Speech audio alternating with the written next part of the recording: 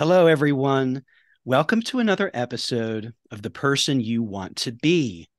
I am your host, Eric Teplitz. Today, it is my honor and great pleasure to have with me as my guest on the podcast, Danny Miranda. In September of 2020, at the age of 25, Danny published episode 1 of a long-form interview podcast called simply The Danny Miranda Podcast. 34 months later, the Danny Miranda podcast reached the milestone of 1 million plays, including downloads and YouTube views. It is in the top 1% of all podcasts in the world in terms of its reach. And as of this recording date, he has released a staggering 414 episodes. Danny interviews some of the world's greatest entrepreneurs and thinkers on his show, and he has recently released a course called Art of Interviewing for those who wish to learn from his experience about how to attract guests, do research, and conduct the highest quality interviews possible. Danny Miranda, welcome to The Person You Want to Be. I'm honored to be here, especially after that wonderful introduction. I really appreciate it, you summarizing my life in a paragraph or two, and I'm grateful for the opportunity to be here today. Thank you, man. I really appreciate it. You're so welcome. And that number of 414, when I first reached out to you, I jokingly said, I don't know if you're an AI or, if you're truly in the flesh, because I couldn't even wrap my brain around that many podcasts in 3 years' time. And the number is one thing, the consistency and the output is one thing in terms of quantity, but that really wouldn't mean much of anything to me personally if it was at the expense of quality, if it was just kind of drivel, just random, like blathering about nothing. Your podcast is the opposite of that. Your interviews are so thoughtful, deep, penetrating. The variety and quality of your guests is mind-blowing to me. So I just want, as a newbie compared to you, I want to just salute you for what I see as a remarkable job that you've done thus far. Thank you. I really appreciate that. I tried to put out as much as I possibly can, and I've tried to do that without taking away any of the quality. And I found a nice rhythm and treadmill. I feel like I'm on a treadmill, but on a treadmill of my choosing and that I enjoy being on. And I'm just keeping up the pace. The more Yeah, you do, the easier it gets. I love that. And it is an astounding pace. I just want to reflect that back to you because I know that when you're in the weeds with something and it's become your norm, you might not realize what you've actually done because you're always focused on what you're doing now and what's coming next. So I just want to acknowledge that and honor that. So the way that I like to start all of these interviews is by asking, in this case, you, Danny, what is your earliest memory, the earliest sense that you had or can recall of what it was you wanted to do, who it was you wanted to be, what you were naturally magnetized to, drawn to, obsessed with, or just delighted by, any or all of those things.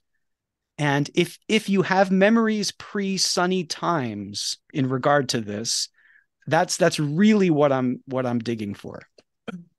Oh, Sunny Times was going to be my answer, and I'm happy to you beat me to it. Um, I can't recall an earlier memory of what I felt called to do before 6 years old. And when I was six, I turned to my friend. I said, "Hey, I saw my parents reading something called the New York Times. I think we can do something to take that over." And so I created the Sunny Times, which you referred to. And if I really try to think before 6, I don't know if I can come up with anything. I'm sure there were signs, and I would have to interview my grandparents and Hmm. parents to really understand deeper level who I was from 0 to 5. But to me, that's the clearest indication of creating media and building media. So that's all I got, unfortunately.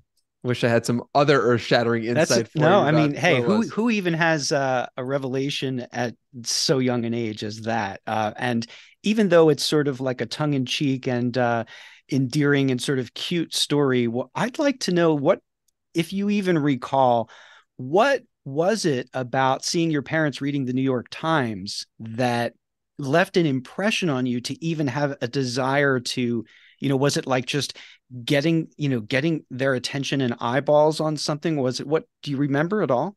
It wasn't from the place of, if I do this, then they'll love me. It Right. wasn't that. It was not that, because my parents loved me and I felt their attention.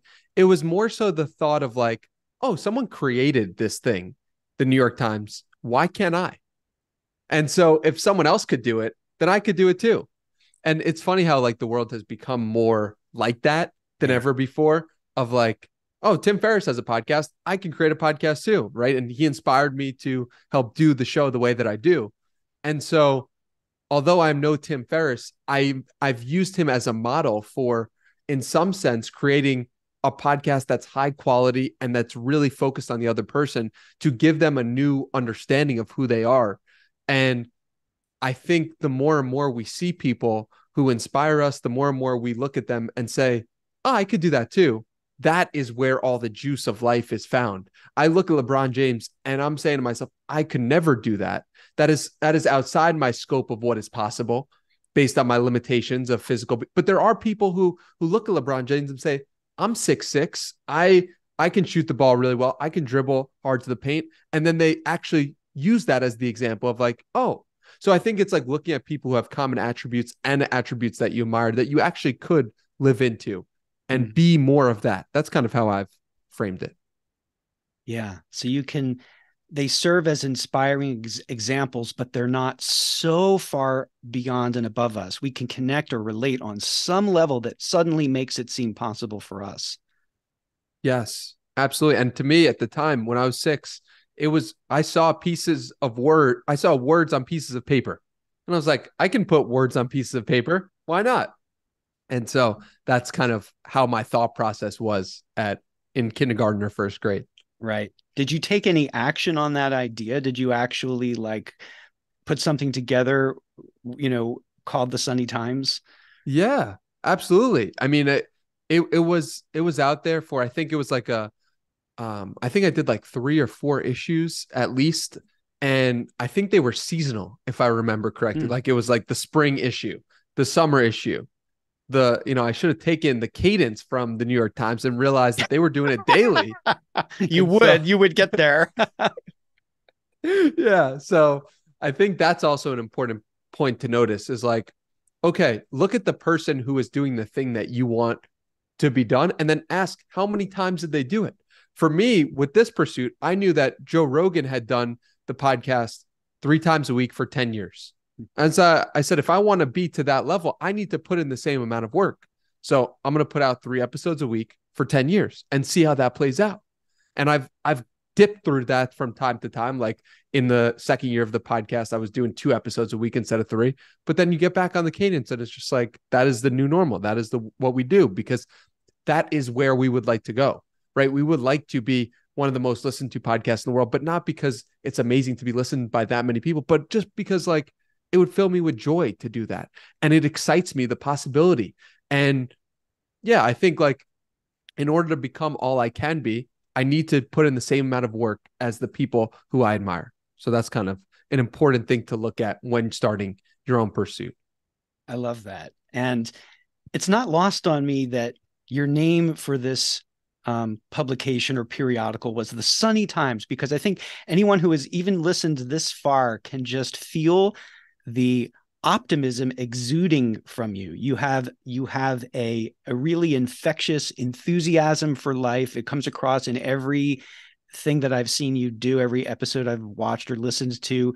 You just have, and it's genuine. And for someone like me, so I'm a Gen Xer, and our generation, the cliche of our generation is this sort of cynicism, and whatever, like everything's, and you're the opposite of that, but in a way that is feels so genuine that I think it would get anyone in touch with their inner idealist. And there's nothing pretentious or there's nothing like artificial about the energy that you put out. It just feels genuine and sincere, and so it touched me right away. The sunny times, you're the guy. Yeah. Cool. So I know that sort of the next sort of milestone in your media life, as it were, was a blog that you published. You started at the age of 13, and you were inspired by Gary Vaynerchuk, correct? Yes, And sir. this, the time management blog. So, first of all, at 13, were you an avid reader already? How did Gary V come onto your radar? What you've said that you've always been interested in media and communication, but I'm interested as to what that looked like as a preteen. So as a preteen, the real next thing that I did was at 12 years old, I had a Little League blog, which I haven't talked about a lot. And the Little League blog was basically like I would I would play in the games and then I would write a report after the game on a blog that I would host that all my teammates loved and all their parents loved because it was like they were getting professional coverage as a 12-year-old. Huh. And so that to me was so exciting that it was bringing them, everyone on my team and their parents so much joy that I was like, this is great. And that was kind of like another sprinkle of media that just came so naturally to me. It wasn't like anyone was telling me I had to do this. It was just like, yeah, we're playing in a game. Let's write about what happened after the game because I feel like that would be interesting to have and to see the box score. So that was kind of the next thing that I did. And then after that, I was like, what I'm doing is beyond baseball, and I don't really resonate. I didn't play baseball after 12 years old. And so I was like, what can I do bigger than baseball? Well, for me, it was like, let me go back to the sunny times and the energy that I got from just teaching people about like optimism and light and energy and managing your time. And yeah, that was the next project that I did, and that was to me that filled me with so much joy to be able to write and learn about. How I stumbled across Gary Vee was because I asked myself, I have this blog. How do I get more people to see this blog? Mm. And who are the best people who are helping other people see other things? Meaning, who are the best marketers? And Mm. Gary Vaynerchuk was one of the best marketers at the time because he was started a wine library TV show, a YouTube channel, which was him documenting his reviews of different wines, and it had gotten pretty popular. And people were already looking at him at that time as like, this guy knows the internet and this guy knows how to get attention to things.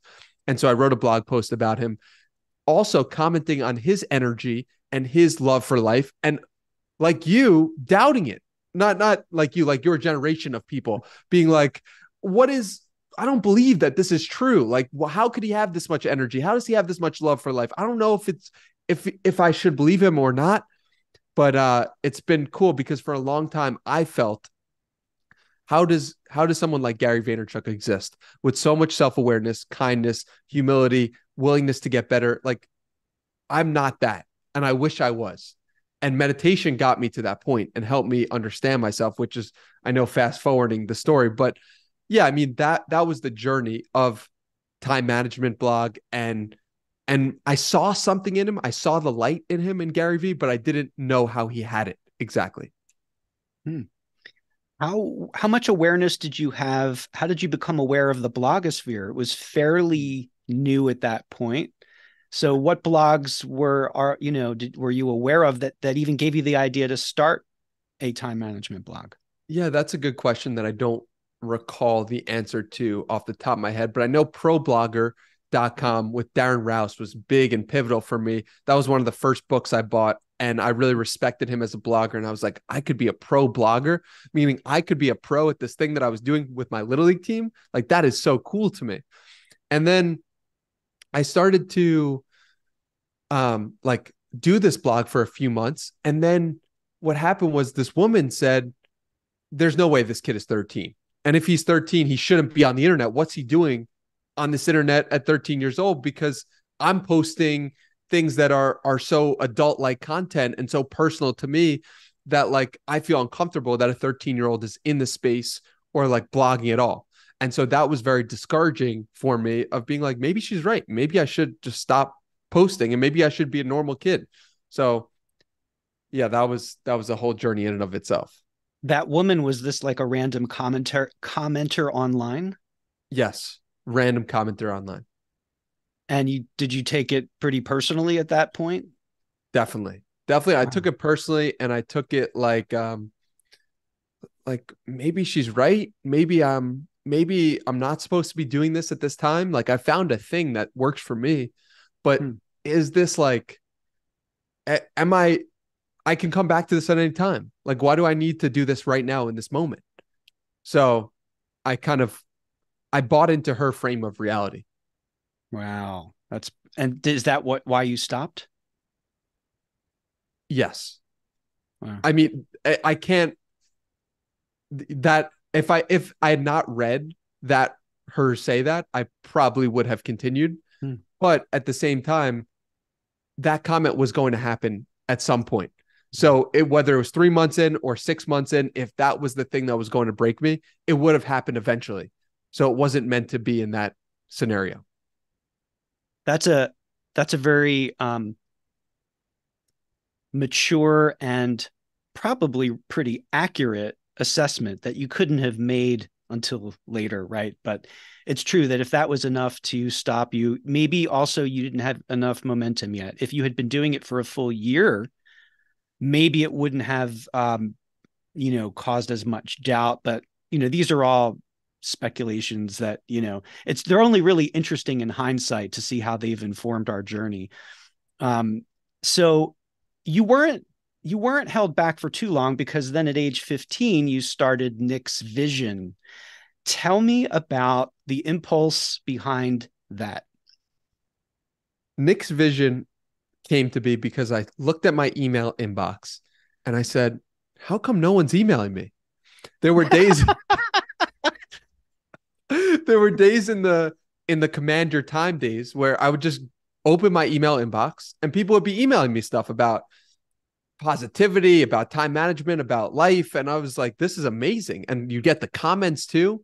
And it was so incredible to be communicating with people in that way. And I guess at 15, I realized like that had gone away and that it was summer break. And I was like, I miss that interaction with people and that feeling of being useful to people. Hmm. And so I knew that LeBron James was making his decision. It's funny that I brought up LeBron, and this is an important thing. LeBron James making his decision for where to play in 2010. He had played all of his career on the Cavaliers in Cleveland, and I knew one of the options that he was deciding was between the Knicks, the Heat, and maybe the Lakers at the time. And I said, okay, if I start a Knicks blog and he comes to the Knicks, the value of the blog is going to increase tremendously and more readers are going to come to it. And I know even if LeBron isn't going to the Knicks, I know the Knicks are going to be involved and they're going to be a better basketball team very soon. So let me take this opportunity and start writing about them. So I start using all the skills that I learned from starting the previous blog. Hmm. And very quickly it started gaining traction. One key thing that I don't know if I've shared before online, but one key thing that I did was I interviewed a bunch of the reporters of the Knicks at the time. And doing those interviews allowed me to get involved and entrenched in the Knicks media ecosystem. And it gave people, the writers of the team, a chance to share my own blog. So I was covering the team, but I was also writing and doing interviews with the reporters that were written interviews.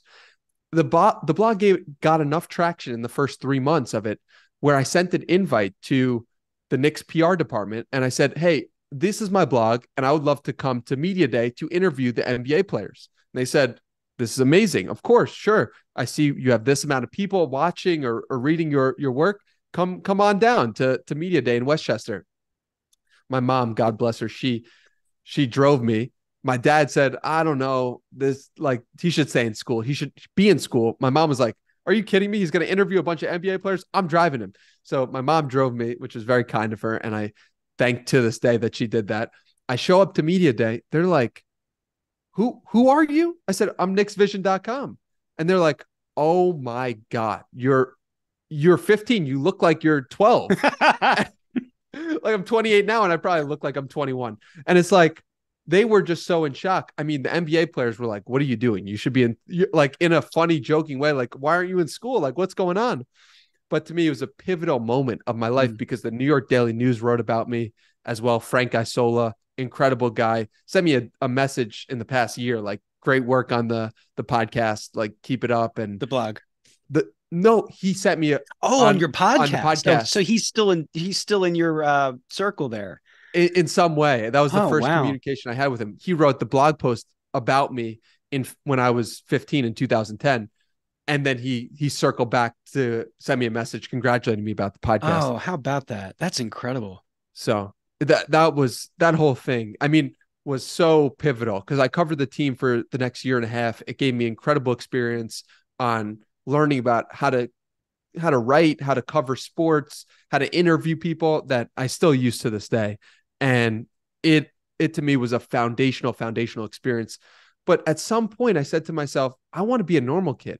You know, I knew I had this gift, this talent, because I looked around at media day and I'm seeing no other 15-year-old kids. So, you know, at some point you're special in some way because you don't see anyone else like you.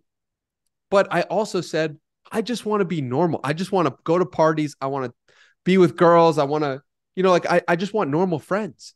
And so I guess from 16 or 17 to 23, 24, 25, I like shut off that part of myself in some sense, because I just wanted to be normal. And I knew that those were my years to be normal, because I knew you can only be a late teenager once. You can only be in your 20s, early 20s once. And I was like, let me live that experience so that whatever I do, I know I'm going to excel at and put my heart into and do the same things that I did when I was 15.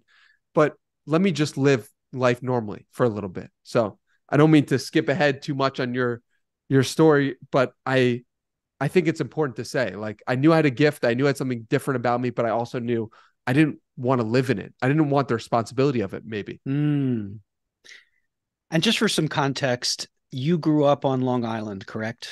Yes, sir. So were you a Knicks fan from a young age? Yeah, since as little as I can remember. Yeah. Yeah. So I think that's a tension that almost anyone can relate to, the tension to fit in, the tension to want to be quote unquote normal. And I think it's a really interesting thing to observe in yourself, whatever your age, is to just kind of notice if and when you are experiencing that. And then to just sort of observe it at the very least and just be aware of it, because so much of what so many people do with the majority of their conscious hours during the day is on autopilot and doing what they believe is expected without even questioning it, without even, and even if it causes great internal, for some people, maybe they have no issue with it. But I think for a lot of people, and anyone listening to this podcast, most likely, that doesn't feel great inside. There's this feeling of if you're not living in alignment with what is true for you, and you're just conforming so that you can go along to get along, kind of thing, that is going to create some unease, maybe even dis-ease in people. And just to as a seed to plant, just something to be aware of. It can happen to anyone in any stage of their life.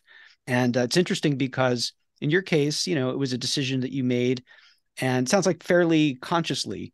You really wanted the feeling of, normalcy. And obviously things did change for you at some point. But I want to get into the decision that you made for college. So I know you went to Binghamton. What thought or lack thereof did you put into that decision? What went into that? So originally I went to Colgate for a year and a half, and I transferred to Binghamton. But the thought behind both of those decisions was, how do I have the most fun possible? Okay. And the fun had nothing to do with learning. Yeah. And it it was a conscious decision to be unconscious. Wow. It was like, I don't want to think about my gifts. I don't want to think about my purpose on life. I cannot handle the responsibility of what that would mean. So I'm going to party. I'm going to, disrespect my body. Like I'm going to disrespect my mind by not like putting in things in it that are going to be positive and beneficial. And I'm going to go with that program. And I did, and looking back, you can make the argument like that's wasted time. I choose to view it as like that is time that I met some incredible people who some of which I'm friends with today. And but it was characterized because I did not want to take responsibility for who I was and who I was capable of becoming. And people saw in me like the potential. Like I remember my college roommate my freshman year was just like, dude, you could get straight A's if you wanted. And I was like, yeah, but I know it was also like resentment. Hmm. Like I resentment for my parents for expecting me to go to college, because I knew that I didn't need it because I was 15 years old and interviewing NBA players. So if you're 15 years old interviewing NBA players and the purpose of the degree is to hopefully get you a job that could one day interview NBA players, you're sitting there like, what are we doing here? And so that tension for me was so difficult, but I also like wanted to be normal in some sense. Hmm. So it was like I just kind of went with that program because it was the easiest thing to do. And I knew that fighting it would have caused resistance in my parents in that moment and resistance with my family. And I was just like, I don't want to deal with that. So that's kind of explains my decision, I guess, to the best of my abilities of what those years represent. Did you see it at the time when you were partying in college? Did you see it then as disrespecting your body and disrespecting your mind, or do you only frame it that way in hindsight? It's a good question. The question is like, how aware was I? Um, I don't know. I don't know is the actual answer. I'd have to like review journal entries or Were you really. journaling that far back? No, I don't think so. But I'm sure I was typing things in my notes. And I'm sure if I reviewed the photos of that time, I could Hmm. get myself into the mind state, which is a great tool I think people can can think about in the modern world where everything is documented. Is like scroll back on your old Facebook photos, scroll back on your own old notes in your phone or just photos, because I somehow can get into that frame of mind pretty easily if I just review the photos of those experiences. Yeah, that's fascinating. And I think that people are different in what jogs and what jogs their memory or evokes things for them. Some people are extremely visually oriented. Yeah. I'm not, but my wife is, and I pointed it out to her fairly early on in our relationship, and she wasn't really even aware of it. I just noticed it because it was such a contrast to myself. So that's a really good point, and it brings up a question I want to ask you about social media. All right, um, social media is it's easy to have an ambivalent relationship with it, especially for someone who's aspiring to be conscious about the use of their time and their where they're putting their attention, because social media, I mean, do we really even need to say it, right? Like it's you can check an app and then 3 hours later, what happened to my life? Like, where is it? Like, right? Um, so, but at the same time, you have said, I'm going to find the quote because it was really impactful when I read it. You said, I meet all my best friends from Twitter. And the way I took that, correct me if I'm wrong, was you weren't just speaking about online friends, but actual, like, in real life friendships that you've built and cultivated.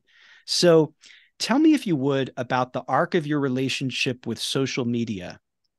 I would just love to hear what you have to say about that.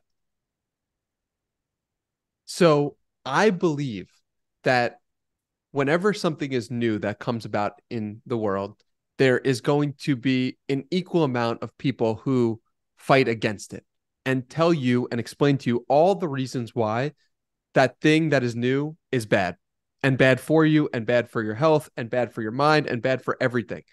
And I hear that. There are definitely a lot of criticisms with social media. I also feel like this is connecting with human beings.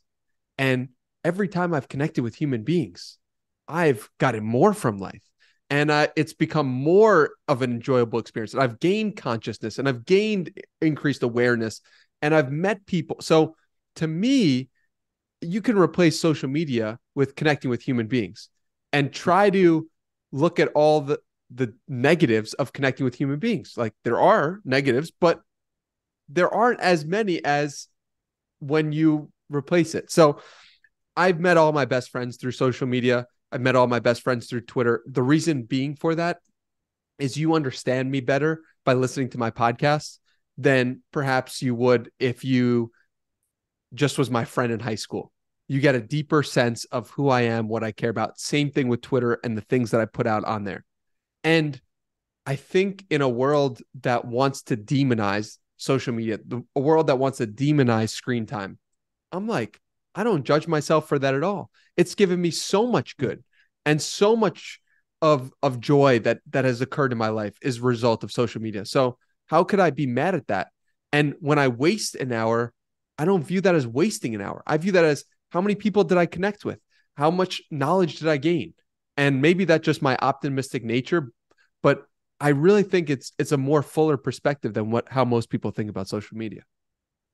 Yeah, and maybe most people older than yourself, because I'm Hmm. sure there is a generational difference in view in the way it's viewed, and it's something that I personally have a lot of ambivalence about because I do see the value of it, and I have benefited from it, but I really have kept it at a distance, and because I value my time so much, and it feels like the signal to noise ratio is on balance for me not worth it, but it's also possible that I'm just not using it skillfully, Yeah. and it sounds like you use it quite skillfully.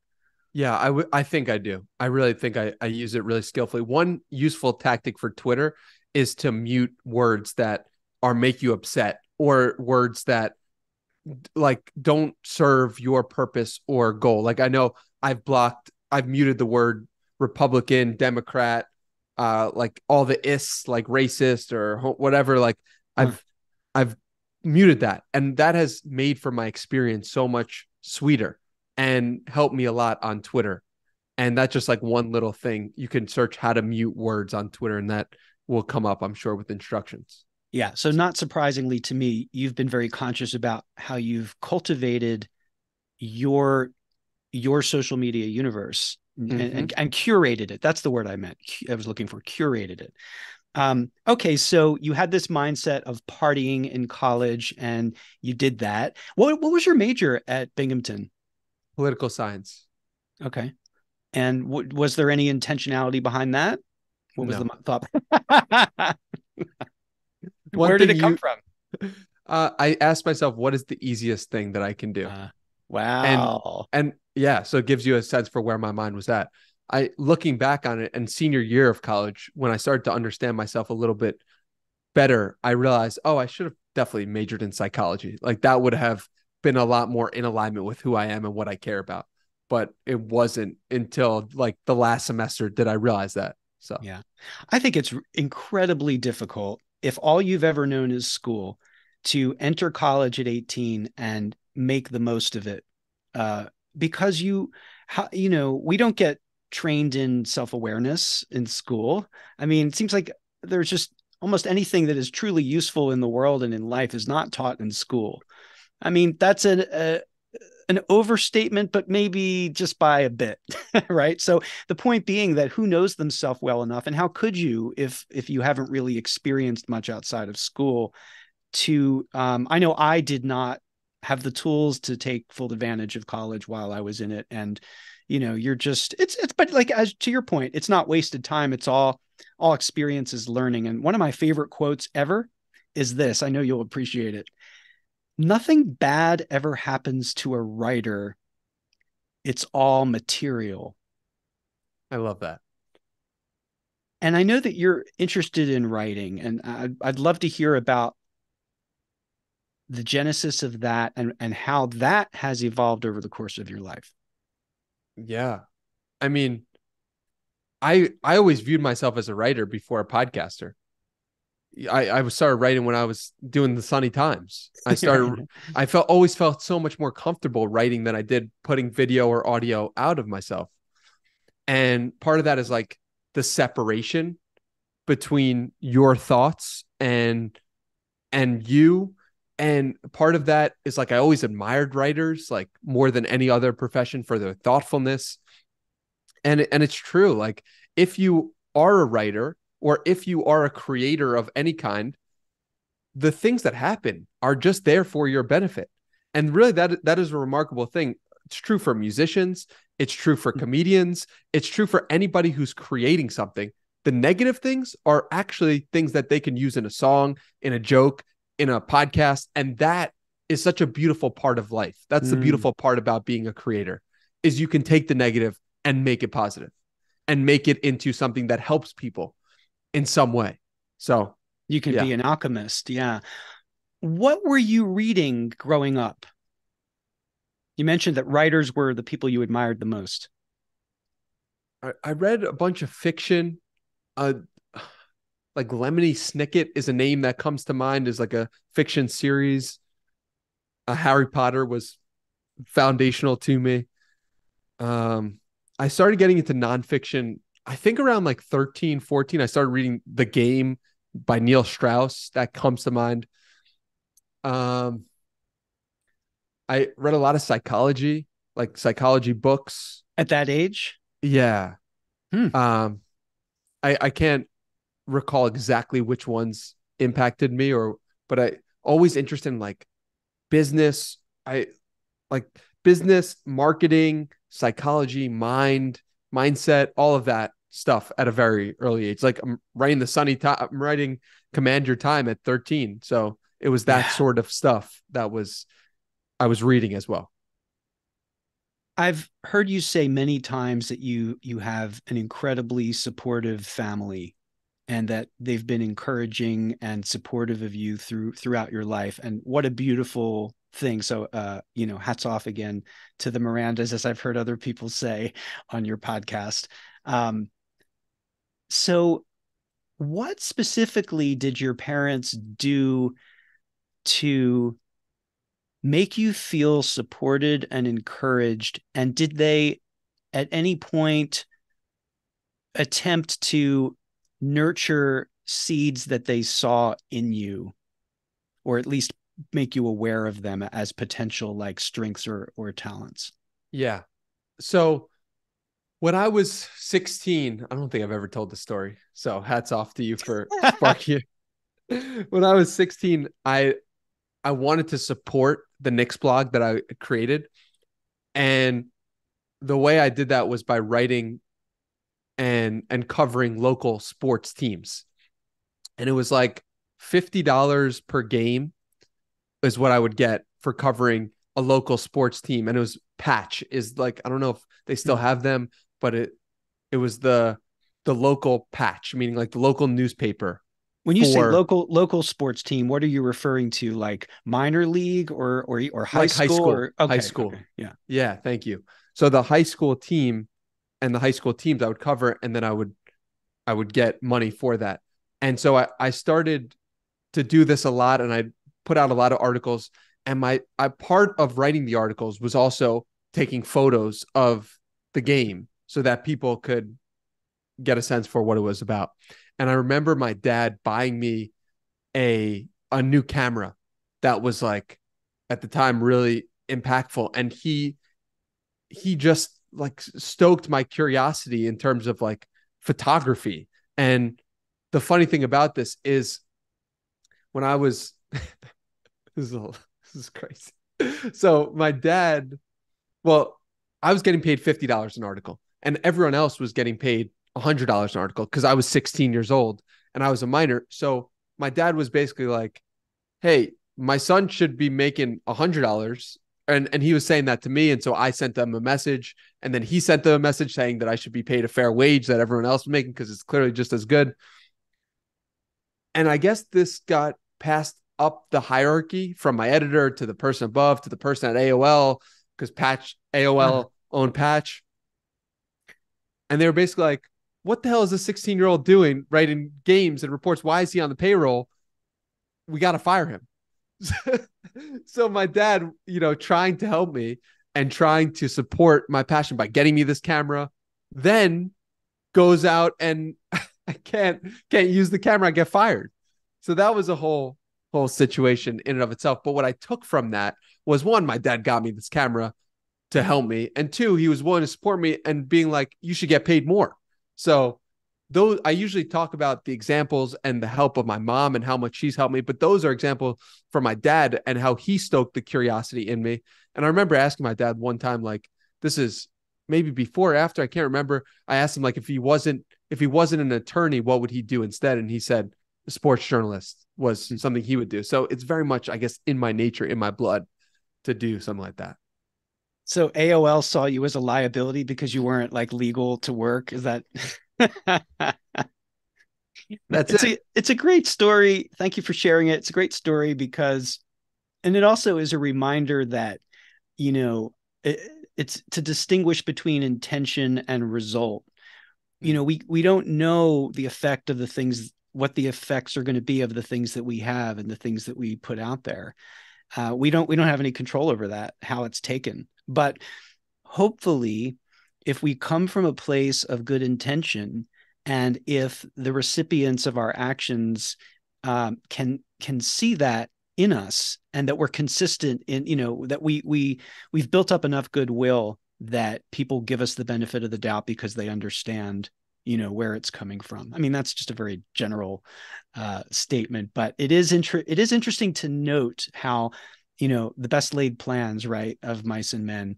And it's a sweet story. Thank you for sharing it. So you finished college in 2018 at Binghamton, right? You've got your degree in political science. Couple questions here. Were there any expectations of you from your parents or otherwise at that point? And the second question would be to just, if you would, tell me about Carpe DM. DM. Yes, I love that. So epic. Oh, you're the best, man. This is great. I love this interview so much. One, there were no expectations from my parents. I feel like I'd given them college and going to college, even though sometimes I would fight it, like just with them, and fight it in general by not giving my best. And they understood that. So I feel like they felt like I did them a favor in some sense by doing the thing that I didn't want to do. And so afterwards, I felt from them and from myself, like, our debt is paid here. Like, we did it. We did the thing. Like, we're done. I can relate personally. And then like, what I expected of myself was, I don't want to work for someone. I want to build my own thing in some sense. And I'm going to figure out how to do that. And I'm not going to work for anyone because it's against my nature. And I've shown that I can do that with my previous ventures. So Carpe Diem, I can't remember if that was 2018 or 2019. According to my notes, June 29th, 2018 was when you had the idea, and you were generating ideas for posts. Or first of all, explain Carpe Diem. Yes. Yeah. So Carpe Diem was seize the day, but my initials DM. And the reason why this frustrates me, that I had this idea in June of 2018, which I obviously forgot about until your research, is it frustrates me because it is more in alignment with me than what I actually ended up doing. And this goes to point out, like, we have the answers, but sometimes do we have the belief in our answers? And so in June of 2018, Carpe Diem, writing blogs about seizing the most out of life would be something that I would stumble across and build with the podcast. But in that moment, I had the idea and I didn't trust myself because I told myself that's not going to make money. Mm. And I tried that with the Sunny Times. I tried that with Command Your Time back in 2009. I can't make money doing Carpe Diem. I'm going to try something that people are seeing as making money. So I started doing drop shipping, which to me now looking back, like Carpe Diem was the answer. Carpe Diem was the source. That was the actual truth of what I should be doing. And so I didn't do that. I didn't do the thing that was in my heart. I did the thing that other people thought was a good idea online. The people who I was following and who were making money. And at the time that was drop shipping. And drop shipping is when you take products from one place and you don't hold the products yourself and you just ship them to the people who receive the products, the customer. So you're a middle person. So you're the middleman. Thank you. And I was trying different products. And, during this time when I'm procrastinating the work of doing this, I'm listening to podcasts, loving podcasts, enjoying it, not knowing the foreshadowing of what that meant or why. I just knew like I didn't want to do the work sometimes, like doing the ads and the copy, but like, let me listen to this podcast. That'll help me in some sense. So I come across a product that like actually starts working. And the product was keychains, these custom keychains that were specific to anniversary dates or birthdays so people can gift them to other people. And they can gift them as gifts for their anniversaries or for their birthdays. And I started making money from doing this. Like all what I intended to happen starting in June of 2018, right after I graduated, started happening in September, October. It really started to work. And when it started to work, I then doubled down on the idea. I ended up getting hired by a company to teach other people what I was doing and how I was doing it. And life was great in some sense on the material level, in that I could then move out to San Diego with my friends. And like we were all together, and I was bringing aboard one of my friends to help me out with some of the jobs that I was working on. And it was just like, I got everything I wanted in some sense. And then I realized after about 6 months, I got everything I wanted and this isn't right. Like it doesn't feel right in my soul. The reason why it doesn't feel right in your soul is because what's in your soul is carpe diem. there's something that needs to be expressed throughout you. And if it is not, you are going to feel the consequences of it. And you are going to create dis-ease in yourself through alcohol or drinking, gambling or drugs or whatever it may be. And so I realized that. And so I was really upset with myself for going down this road. I was really upset at what I was doing. I was confused. And then in September of 2019, I start meditating. I quit the job that I was doing. I quit the dropshipping. I was like, I'm not going down that route. And because I'm not doing that anymore, I'm going to start meditating every day in the morning, 20 minutes. And I'm going to do this program, 75 Hard. And 75 Hard, yeah. Do you have a thought there? All right. So, okay. First of all, I want to express some compassion for young Danny in that moment of, you were very heated and passionate about like Carpe Diem was it, and I ignored it. Yeah. This is huge because I would be surprised if anyone cannot relate to such an experience of knowing inside what is right for them on some level, and doing something else, usually out of fear, maybe out of other things, peer pressure, whatever, or other pressure. But that's, and you were young, man. You were young. You still are young. But I guess I just, also the money thing and the need to support yourself, like that's real. And the way I see that is like, I don't know if you've heard of internal family systems therapy model, but the basis of it is that you have different parts inside of you, and they can represent. You can think of this in a lot of different ways. That's one specific model, but like you can think of it as your every age you ever were, right? Like that's one way of looking at it. But also you can just look at it as there are different needs, whether you want to use like Maslow's hierarchy as a way of thinking of it, but like there's part of you that has a need for security. Part of everybody that needs has a need for security. So that's real. And you attended to that. Young Danny attended to that need, recognized it and attended to it. And was it at the expense of your passion? Yeah, maybe, but it was, you were attending to that piece, and then after a while you realized you were neglecting this other piece, this soul piece, right? And so you made another decision. But this tension of, because it occurred to me, it's very easy as someone outside to viewing it, is you dropped Carpe Diem to do drop shipping. Oh, wow. And do you think, I mean, it's beside the point now, but just for the sake of other people listening, do you think it would have been possible for you then, given, your resourcefulness at that time and everything else, the other factors of your life, do you think you could have done both? Do you think you could have attended to your material needs, like with the job, but done the blog on the side? It's a question. There's no right answer. I'm just curious. I know personally, I couldn't have done it Mm-hmm. because when I go into something new, it's like I'm so consumed by that thing Yeah. that it feels like it's the only thing in the world. So I know many other people can, but I've historically it's been very difficult for me to focus on two things at once, especially when it's Know new. thyself. Yeah, know thyself. That's a valid answer, and I salute it and I relate to it.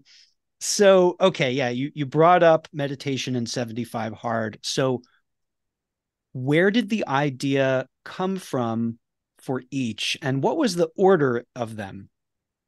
Literally the same day it started. Really? Which Yeah. was, hold on. I've got it here. September 18th, 2019. Yeah. So And what if what not, happened on what happened cosmically on that date? well, it might be the same day. It also might be the same week. It just Okay. like how Okay. memory serves. Sure. But the point is they were so similarly and closely aligned that it might as well have been the same day.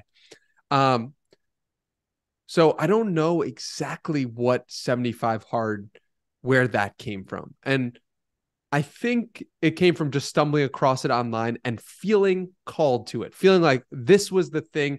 I just quit my job and I needed something to ground myself to reality to help me move forward. And that was the thing. That was the thing that seemed to have made the most sense when I didn't have a plan and I just quit this job, the thing that was paying me money. What am I going to do in the meantime? I'm going to figure it out, and I'm going to figure it out with this program. So that was the first thing. It had everything I needed. 2 workouts a day, which I was already doing in San Diego, reading 10 pages of a book, following a diet of some sort, taking a progress picture, and drinking a gallon of water. I was basically doing these every day, but I wasn't consistent about hitting them. And doing the program forced me to be consistent about hitting them. And I had a friend who I live with who I said, yo, I'm doing this. If you want to do it, you can do it as well. He did it for, I think, like 20 days or something like that. But then I also had a friend, Tej Dosa, episode 1 of the podcast, maybe the most recurring guest of the podcast, who I texted to that first day I did it. I texted him that I was doing it. And then he said he was in immediately.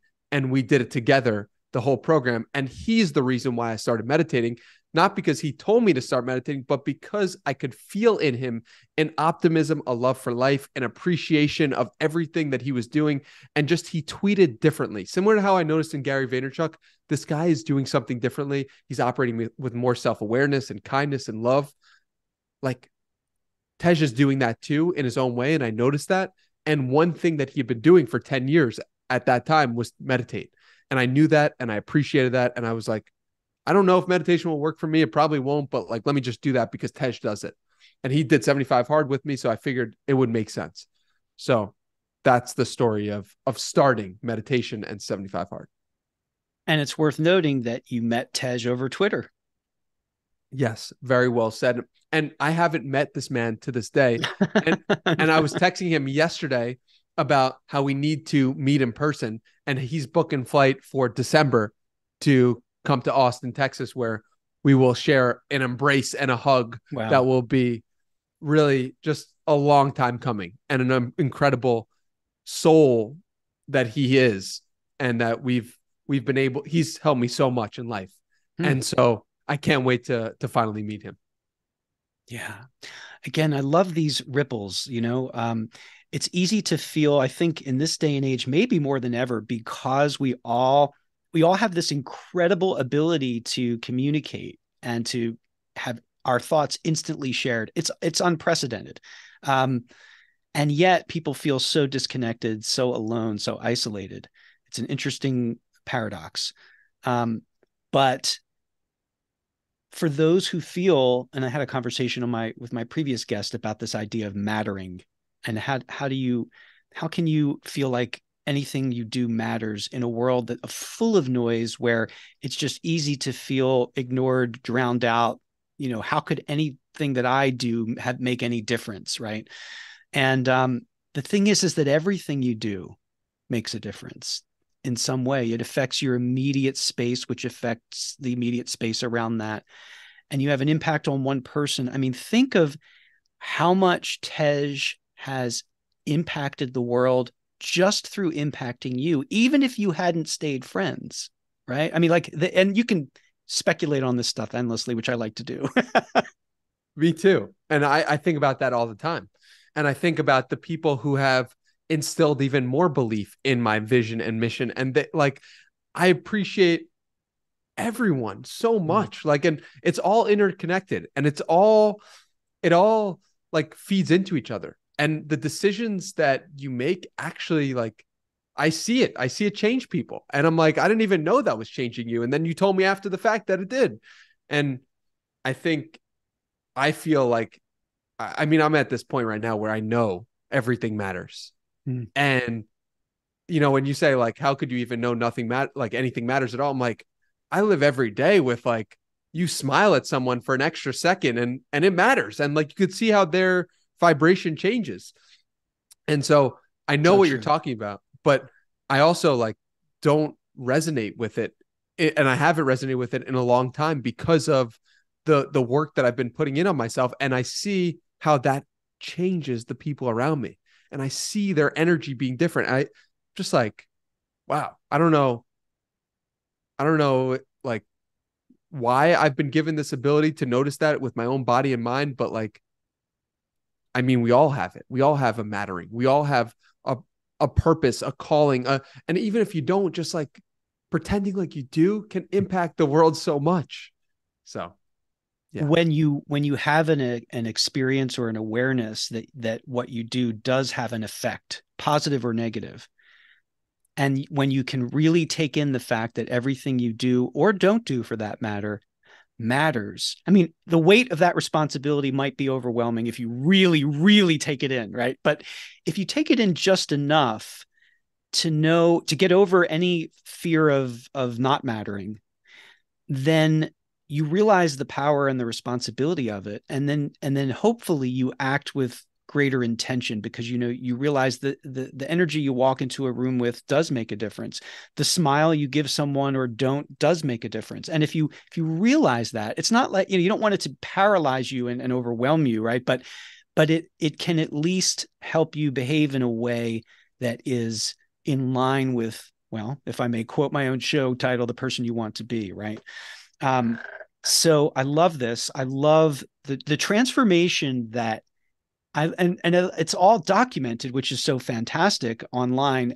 When I am completely blown away from ages, 25 to 28, like the transformation in you and what you have generated and put out into the world. It is amazing, Danny. Like, seriously, it's amazing. And I have the utmost respect, having a point of reference as to what goes into doing deep research and all the pieces of doing one interview, and that you're going to be episode 35 for me. So the thought of 400 plus I literally, I don't even know.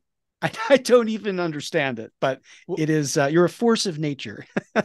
thank you. And I think sometimes looking so far into the distance makes it so intimidating and stops us from acting. I mean, that was the case for me. Was I was looking at who I could become, and I was like, that seems so out there and so much work that I'm not even going to start Right, because right. the weight of that is so overwhelming. So I said to myself, how can I just be that person today? Okay, Joe Rogan does 3 episodes a week. How can I just be that person this week? Right. And if I do 3 episodes a week, I am in essence the same. I'm putting in the same work as him. Hence, I will be in enough time of reflection of myself that. And so it's the weight that I felt. I felt such pressure that I'm 24 years old. I know the potential for what I have done in my past, and I don't have the consistency or the discipline to stick through it. What is wrong with me? Am I going to die without ever seeing my potential? Am I going to die while being just potential? Like to me, it was all consuming and it was depressing. And that was part of being down in those moments, was realizing I had something and not using it.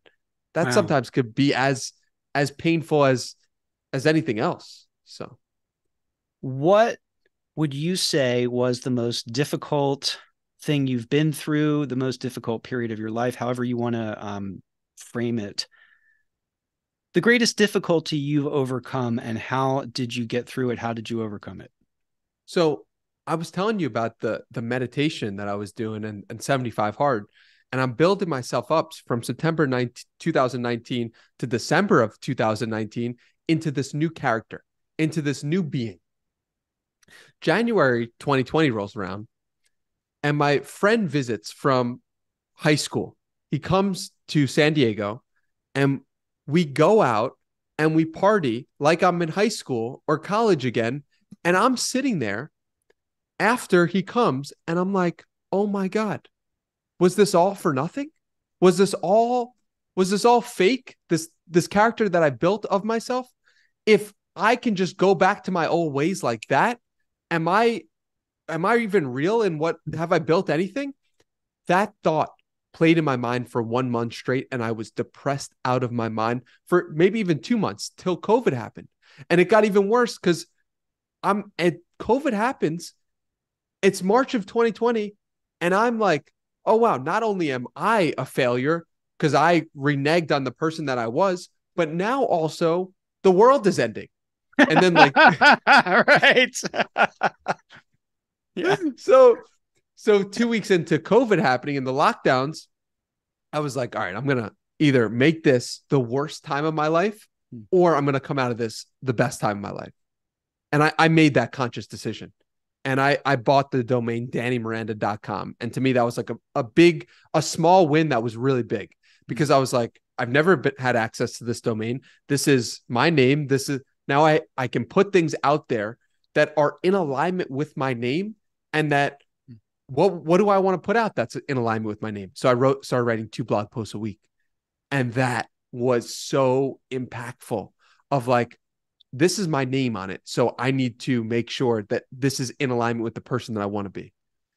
So yeah, that was the darkest moment when I had done it. And then I came back down because I Yeah. was like, and I ended up in even a worse place than I was in August of 2019, in February of 2020, because of how much I'd built myself, but that it felt like for nothing. Wow. There's another piece that I'm aware of just through my research, which is that in February of 2020, you had a conversation with your parents that was, it sounded from the way the little you said about it was really liberating for you. Can you share what that was about? Do you know what I'm referring to? Yes, it was very liberating for me. And I haven't spoke too much about it. It was telling them a truth. It was telling them like the ways in which I was harming myself. And like, listen, guys, like I said to my parents, like, you know, I drink alcohol way too much. I party way too much. I'm a failure as a human being. Mm. I wasted all my college years. It's really how I felt deep in my being. Things that I don't resonate with today at all. But that was the truth of it. And I just told them like how much I feel like I'd wasted my potential in my life. And I was okay with like, with just being not enough. And just like, and their response to me was like, you, thank you for being honest. And like, we love you and we appreciate you and we support you and we'll help you get on the right path.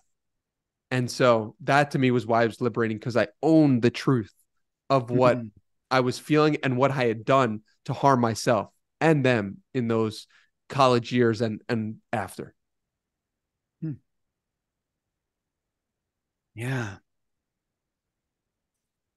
And I imagine that as your parents, they showed you that you might have seen yourself that way, but that they didn't see you that way.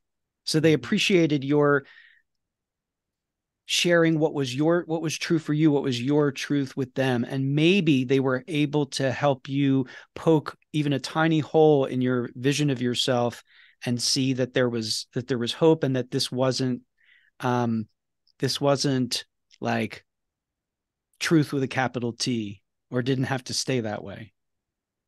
Yeah, that resonates. I mean, they were willing to look at what I was saying, but investigate it with me in a way that was non-judgmental and was very helpful.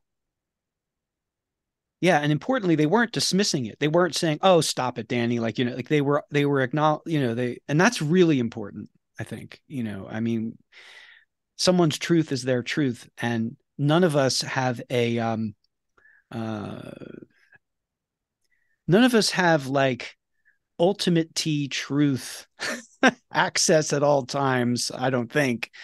Um and that's why I know you love Derek Sivers. I love Derek Sivers. We've had him on our respective podcasts, and he's great at constantly questioning himself, his own thoughts, and his own perspectives, and trying on new ones.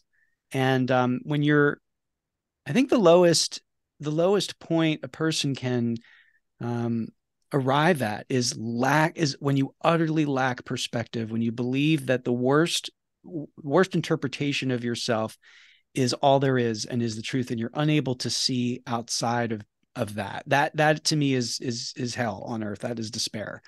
And it's only by the grace of whatever happens to give us perspective in such moments to become aware of other possibilities, or to even just put a little bit of doubt into the real truth of it. I know we're lingering on that, but I think it's a really important point. I agree. No, I really agree. And what they did. And the thing is, like, at a deep level, like I knew my parents would have that reaction or that response Mm. because I knew them as parents. I knew them as people for 24 years. And but facing the responsibility, that was what I didn't want to do. I didn't want to face the responsibility of, okay, like these are your problems. So now you have to actually do something about them. Mm-hmm. And that moment was like the breaking point for me of facing responsibility or facing my issues so that I can move forward. And I mean, like I said, like none of this happens without my parents, without my grandparents, because they're the foundation with which it is all built on. Yeah, and hopefully, if you're not as fortunate to have such a support system with from blood relatives, it can come from anywhere, including apparently, as you've made a good case for, social media. I mean, you can connect with other souls who see you in ways that you might not be able to yet even see yourself. So I think wherever you can find people who are see your positive potential, and to see you beyond your own vision of your own ability to see yourself, and can challenge that, is a important thing, and very, very helpful and important thing. You begin meditating, you do, and you said you bought, I love this, you bought DannyMiranda.com, and I love the metaphor of that. Like, you're now taking ownership, you're authoring your life in a very intentional way. I had my own domain name. I sat on it for 15 years before I built a website with it. How Wow. about Why? that? Why? It was a coworker of mine back in 2006 that had encouraged me to do it. She's like, you should get that domain name, just do it, like just have it. He was big into collecting domain names, which I wasn't, but he just said, get that. And I thought, okay, that whatever, maybe someday I'll do something with it. Why did it take 15 years? It's a good question for maybe another conversation. um, so at what point did you do, I know you did 60 days of meditation, 60 minutes each day, and it was inspired by Naval Ravikant. When did you do this in the chronology, and how did the idea, infiltrate you? So starting in March of 2020, I started noticing like I made the decision. I was like, I'm gonna get better from COVID or I'm gonna get worse. And I see that's clear. I said I'm gonna meditate 20 minutes in the morning and 20 minutes in the evening. So I did that for 2 months. And then I was doing 40 minutes a day and I heard about Naval's challenge. So I was like, let me do 60 minutes, 60 minutes straight. And I got so deep on myself starting in May of 2020 that I ended up doing it till December of 2020. It was a 60-day challenge, but I just loved it so much that I continued. And it's no surprise that in July of 2020, I have the idea for the podcast. In August of 2020, I start recording episodes. And in September of 2020, I released the first episode. And so that to me speaks to the importance of literally going inward, of analyzing your own thoughts, of just sitting there and being, because it's hard for me to imagine me doing 60 minutes of meditation wasn't going to help me create the actions that were more in alignment with my truth, my purpose, my reason for being here. And it did. And so to me, that was the biggest thing that has helped me become a more in aligned person and help me become the person that I want to be, doing those 60-minute sessions. And I'm so grateful for that time. And have you been able to maintain the meditation practice, not necessarily 60 minutes, but consistently since then? Yeah, I do 20 minutes to go to bed and I sleep like a baby right every night. So like that is consistent in the process. Do you ever fall asleep before the 20 minutes are up? I don't use a timer. So sometimes it could be 25, sometimes it could be 30, sometimes it could be 10, sometimes it could be 15. So while you're lying in bed before you go to sleep is when you meditate. Upright, like, oh, okay. I'll be upright with the cover over me, legs out, and then I'll inevitably get tired from watching the thoughts go, and then I'll go to bed. Interesting. Yeah, cool. I haven't done it right before bed like that. You have said that you haven't always been a curious person, which is like really hard to believe for anyone that's listened to your podcast. So I want to know, I mean, all right. That's when do you feel your curiosity kicked in, and what was the impetus for that? Was that connected to meditation or something else? Meditation. Yeah. Absolutely. I mean, when I started doing these 60-minute sessions, I would look around at like the grass and look in the grass and be like, what's in there? Is that a bug? Where's this bug come from? What's going on? I would look at a tree and just like have all these questions about it.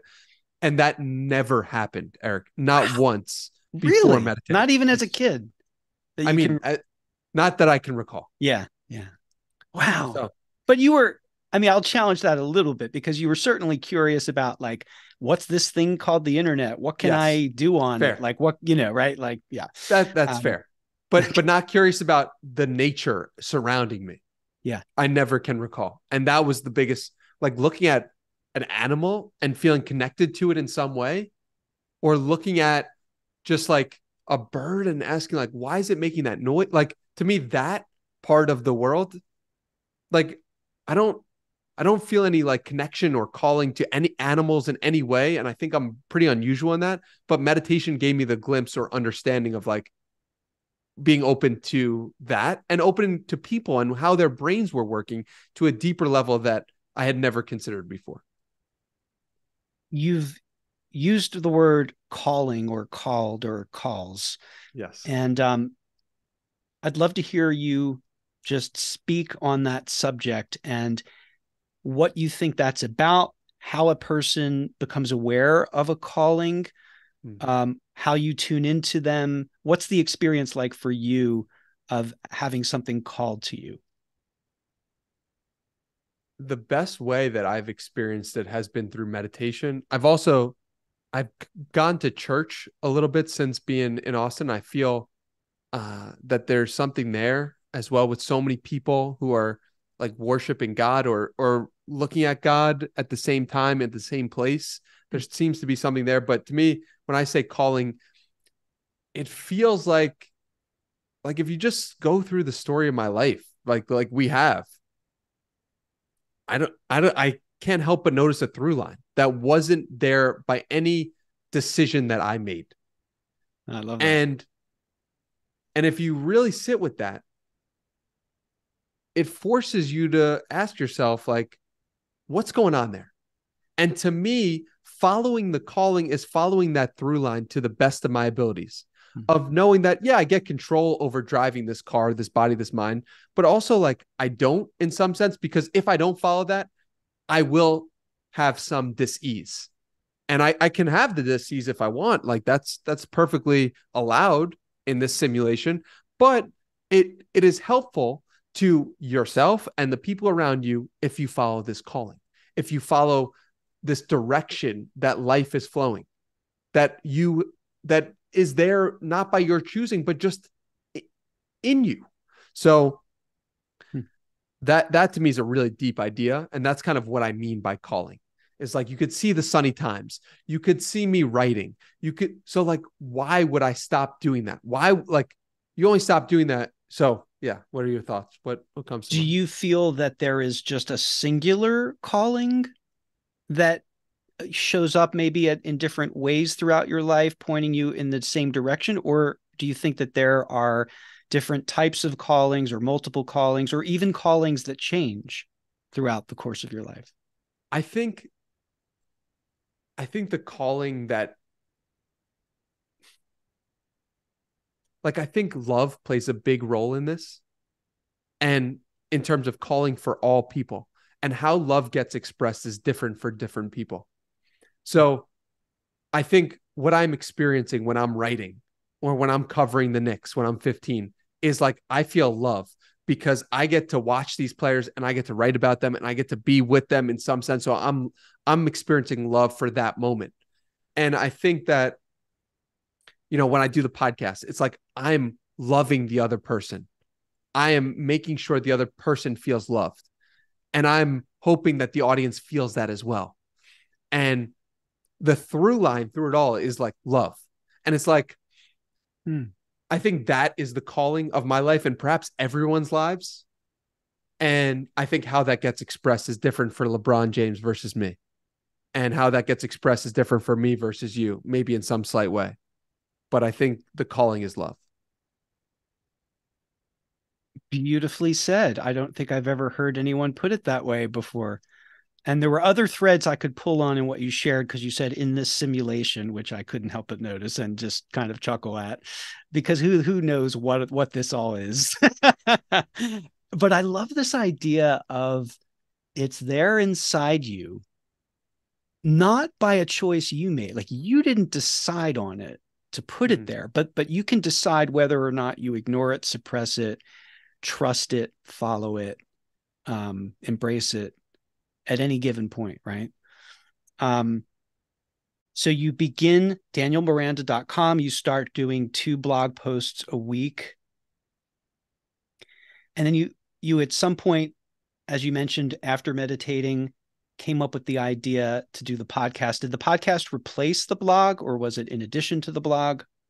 At first it was an addition, and then it was replaced because I was getting so much joy from connecting with people and interviewing them, and I wasn't getting as much joy from writing. And Yeah. I let that go. Like I let the writing go for the time being because I was like, I have to follow where the energy is calling me to. And for those who are unfamiliar with your superhero origin story, The podcast didn't just happen because you decided you wanted to start a podcast. There was a maybe purer, you could say, you could argue, calling that you had. So tell us about that, which led to the podcast. So in July of 2020, you have to understand, I went from being depressed out of my mind in the lowest of lows in February 2020 to July being so loving life, so appreciative for the gifts that I've been given because I'd been putting in the work on myself and doing the things I knew I was capable of doing to become the person that I wanted to be, that I was feeling excited. I was feeling like I was, my brother was starting to do 75 hard himself in June of 2020. I noticed the impact that made on him. And I was like, I actually have something here. Like I have a love for life. I have an excitement. So I put out on Twitter, who wants to talk on the phone? And because I have this joy and this energy and this feeling of we can do this and life is great and COVID's happening and a lot of people aren't experiencing that, the phone calls that I was having on Twitter with these people from around the world were incredible. There was so much energy exchanged. There was so much joy that I said to myself, I got to record these conversations. Like people are getting some healing or some help or something. I'm getting it myself because I'm connecting with so many other amazing people. So I started recording the conversations, and a recorded conversation, Eric, that's just a podcast. And so I started recording these conversations with my friends, Zoom mics off or screens off, mics on. So it was just audio only to maintain the feeling of what the conversations were when they were phone calls.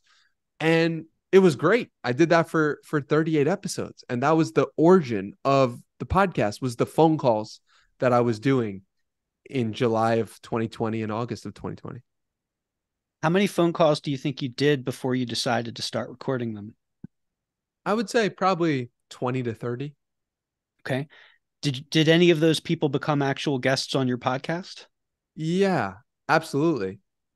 I don't remember which ones specifically, but yeah, no, definitely I had some guests that turned into friends that I invited them on. Absolutely. Nice.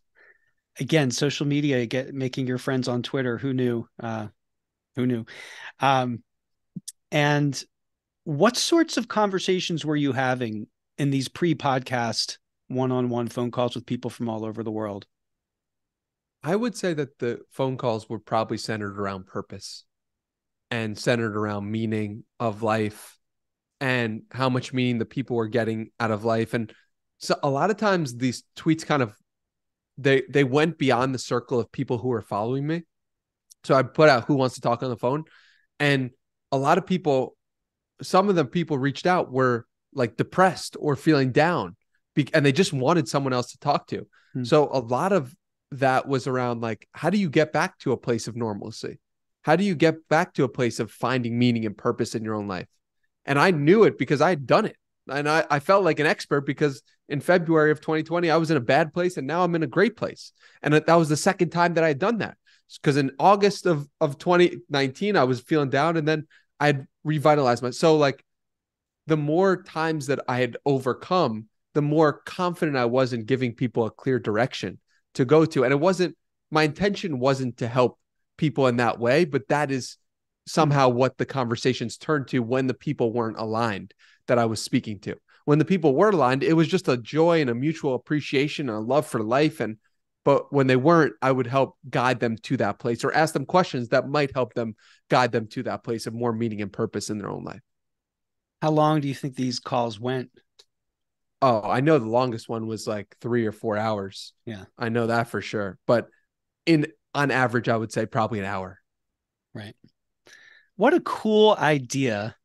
And I just love 25-ish-year-old Danny for acting on it.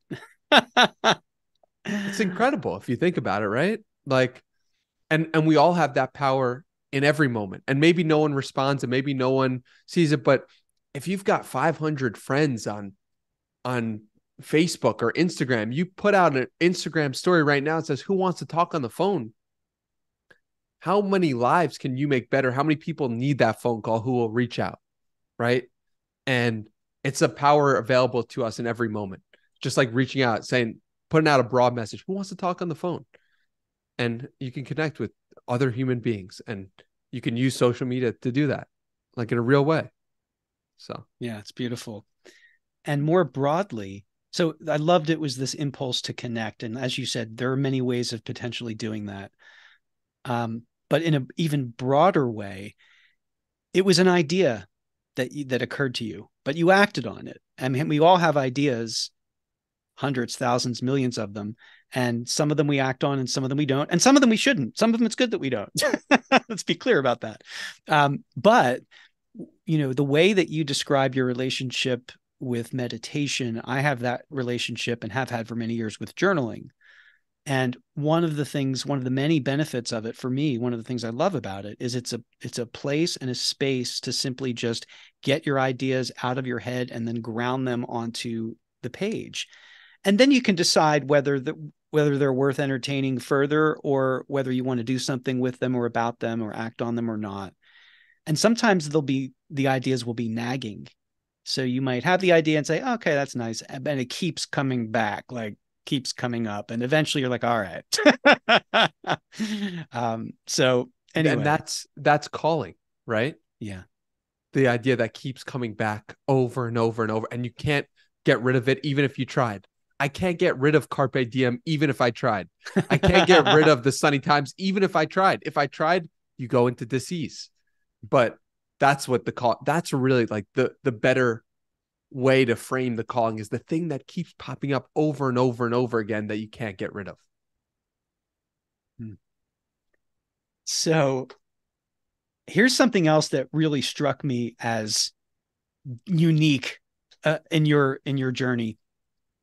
You make this decision to start a podcast, and it's an experiment, right? Like you're going to see if you like it.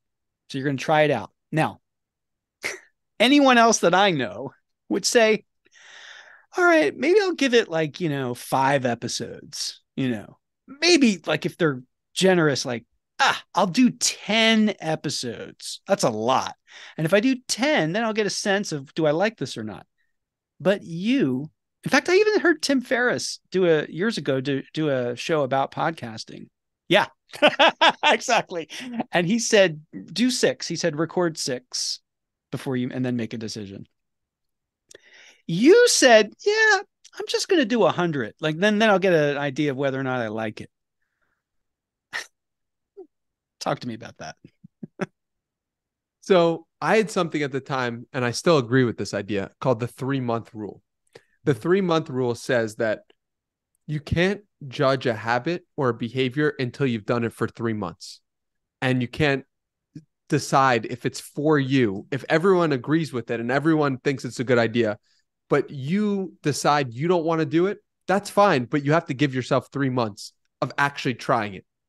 And so for me, I thought, okay, well, 100 episodes, if I would do 3 months, that's like 1 episode a day around. So if you extend that, if you do it 100 times, you could decide if that type of workout for your mind is something you should be doing or is in alignment with you. And I felt like, all right, I'll do 1 a week so I can get there in 2 years. Like that makes sense. The problem was, or the solution, or something that was incredible about this thing, was that in the first 30 days of recording episodes, I had done 20, and I hadn't been meaning to do 20. It was just like, I want to talk to this person. I want to talk to that person. And all of a sudden I had 20 episodes in the backlog before even releasing a single episode. And so I said, okay, if I do 1 a week, then the 20th one that I do, that person's going to see it 20 weeks from now. They're going to be a different person. That's not really right to them to post that episode 20 weeks from now.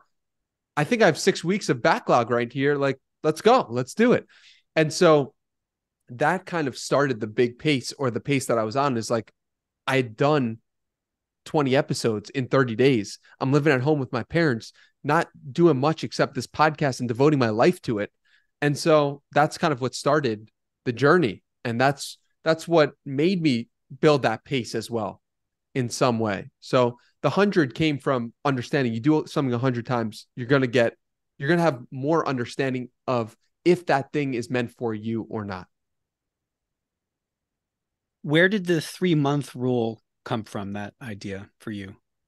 It came from meditation, and it Mm. came from 75 hard, and knowing that after 75 days, I was a completely different person, and of doing the workouts and the reading.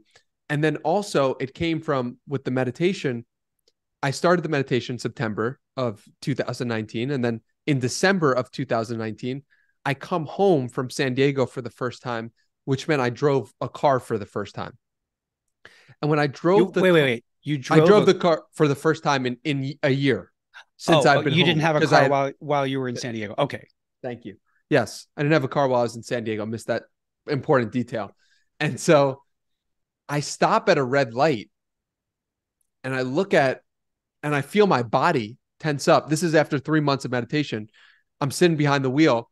I look at the red light and I'm like, why isn't this light red? Why isn't this light green? Why isn't this light green? Like, what, like change. And I'm like, I noticed that thought. And I'm like, oh my God, meditation works. That was the first time that I realized meditation worked. That was the first sense that I got that all this 20 minutes every morning could actually change my response, because my reaction was one thing. And then I laughed at my reaction and then my mood completely changed because I was like, that's hilarious. I've been doing that every time I stopped at a red light. And I was like, this thing actually works. And how long did it take it for it to work?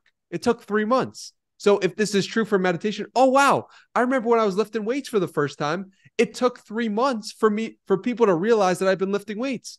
Wow, this is crazy. So like, and then like it was funny because Gary Vaynerchuk came on the podcast for episode 39.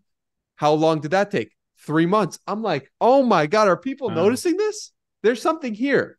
And it's been true for the moments that have made sense for me happen after 3 months of putting in work on that thing. And if it's not supposed to be, then and you're not making progress in 3 months, you're Mm. maybe doing it wrong, or that's not the thing for you to do. Wow, that is quite a way of framing it. It's so interesting because I'm a believer personally in whatever works, because it's just so obvious to me that different things work for different people and even yourself at different times of your life. So I love hearing what works for other people, and maybe stealing ideas and trying things out. But ultimately, like, the buck stops with your gut, right? Like, as to what is right for you. And only you can determine that. But I think that that's a great. You presented a really good argument for the 3 month rule, and you maybe it was because of your. It sounds like it was because of your experience with 75 hard that you were willing to put in 3 months, even when you weren't noticing any benefit until you were at that red light. And you reminded me of a good friend of mine who, in college, when I would be in the car with him. His line was, whenever he was at a light and it turned green and the person in front of him wasn't immediately moving, he would say, "Green means go." I mean, the car is an incredible place Yeah. to determine one's own spiritual alignment. Yeah. That's a good And way of putting it. I just noticed how the more I meditated, the more comfortable I was within every situation. Someone cuts me off, it's all good. And that happened only because of meditation. The light is red instead of green, it's all good. And I realized, oh, this is related to my own being. And what I'm thinking about, the things externally, are just related to how much work I've done in my own mind and how aligned I am in my own being. Yeah. Beautiful. I've heard you make the best case for meditation that I have ever heard anyone make in the end of your conversation with. I have his name further down in my notes. We'll get to him. It was a very recent one you did. His name is Chris Bussing. At the Yes. very end of your conversation Yes. with him, you made I was like, that's this hands down the best case I've ever heard, succinct and impactful for like meditating. And I've been very inconsistent in my life with meditating, but I've been back on board the last couple of weeks because, just weirdly, not at all by my design, like, the last however many of my guests, meditation has come up as a profound. I was like, this is just ridiculous already. So, and I know from my own experience, I mean, I think a lot of us can relate. Like when you're exercising and you're in that groove and you're feeling great and you're consistent with it, and then you let it go, and it's good for you, but for whatever reason you might have difficulty getting yourself to do it. That's been my relationship with meditation. Other things I've internalized, and they're just habits, and they're deeply ingrained, and even if I miss it for a period of time, like I go right back to it. It's solid. With meditation, it hasn't been like that for me, but I'm trying again. I'm beginning again, which is what meditation is. It's when your mind drifts and you become aware of it. No problem. You just begin again, back to the breath. It's surprising to me that you haven't spent considerable time meditating, because you have a meditative presence about you. It's like one of the first things I noticed. So that's maybe why you don't need it, is because you already have so much of it in your being. Maybe. Or maybe it's other things, maybe it's journaling and any number of other things. I love the origin story of your podcast. I love how it came from this pure desire to connect with others, and that you had these conversations that lifted both people. And then it dawned on you that you should start recording them. And I heard you say the reason for that was that other people could benefit from hearing these conversations. So then you started, but when you started recording them, you did it just as Skype calls and screens off. So it was just the purity of the experience that you had on the phone, the original calls that you did. And then obviously it's evolved since then and the 3 years since then. And I'm so glad to, again, just like shout out to 25-year-old Danny for making that decision. And when you think, I think anybody, when you think about the decisions in your life that have reaped you the greatest rewards, just let's take a moment, everyone, to just salute that younger version of ourselves that did that thing. Thank goodness, right? Like how much gratitude for that younger version of ourselves that did whatever it was that reaped rewards the likes of which we could never have even imagined.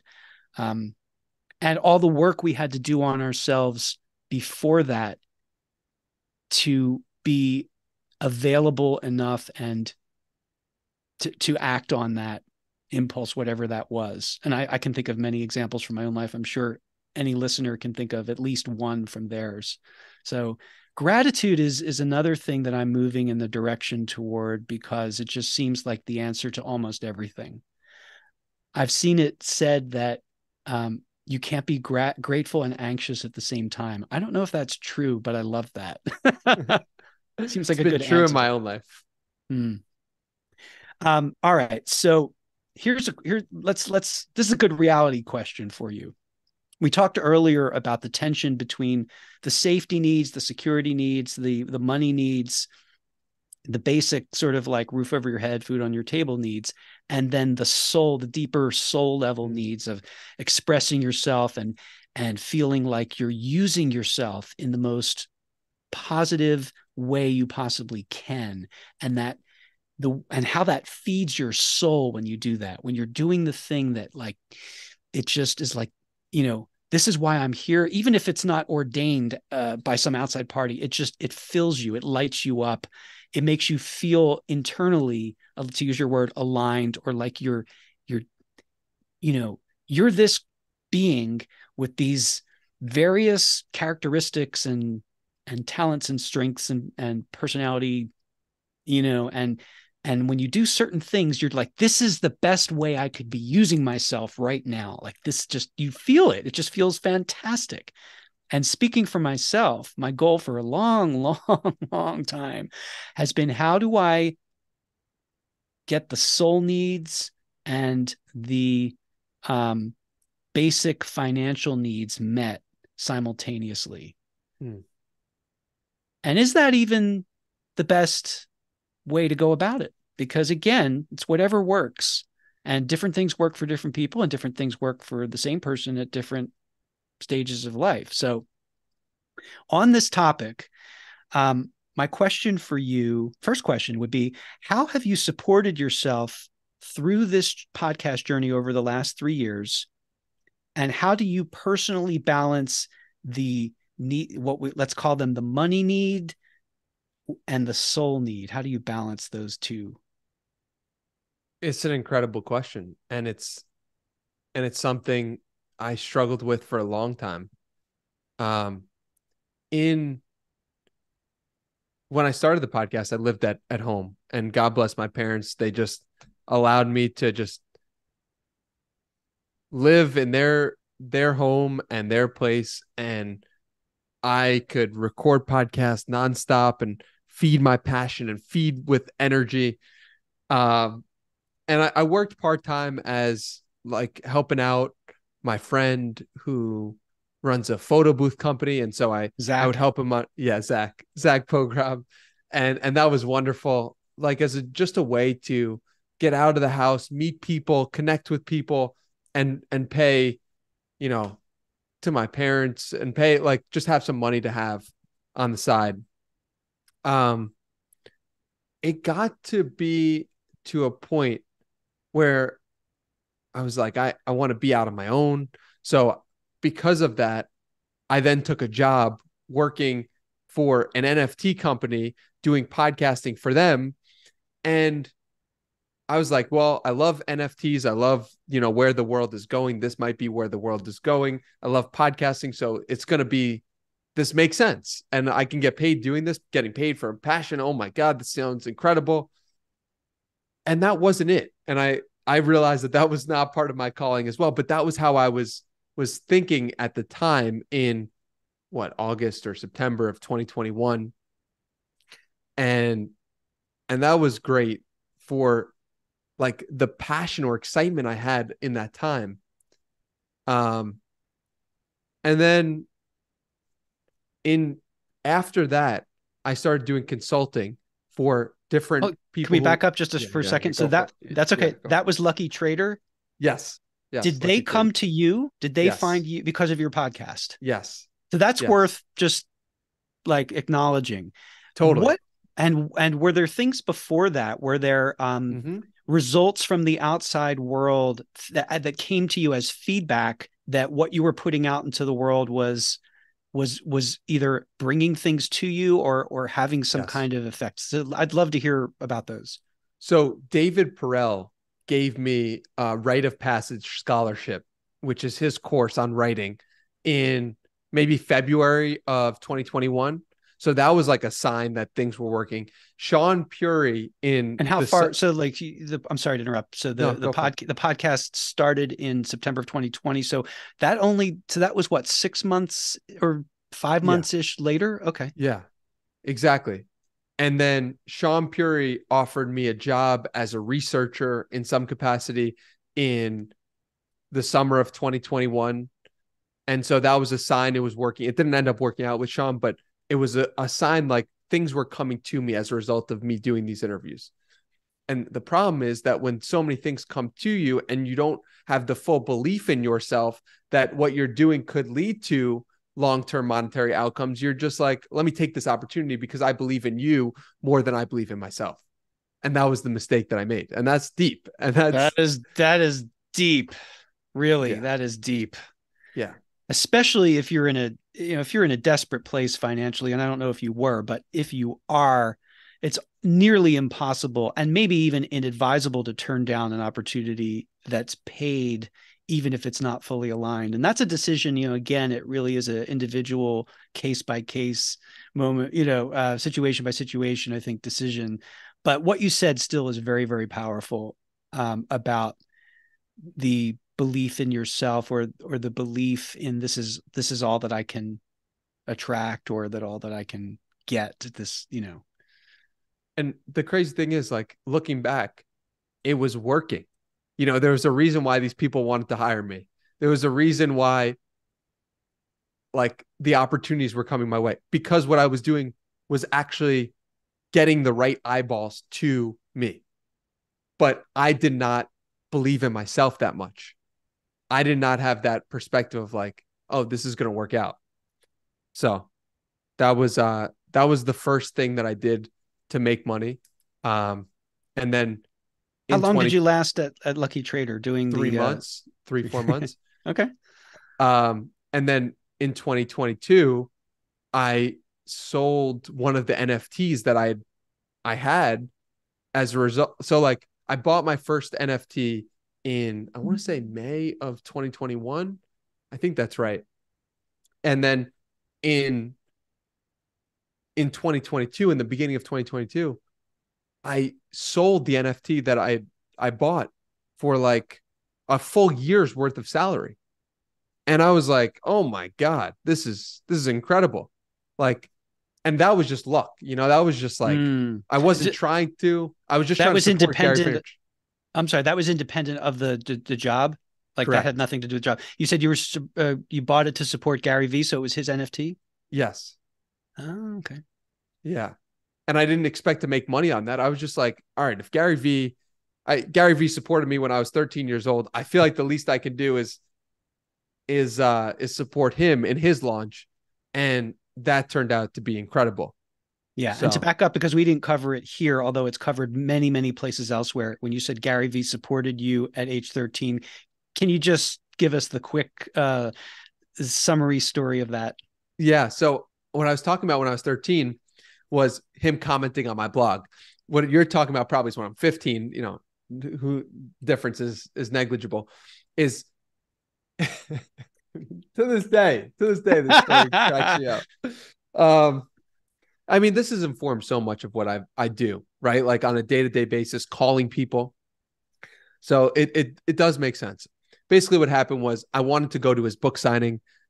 My mom didn't allow me to go to a book signing on a school night because she's a great parent and didn't want me to miss school.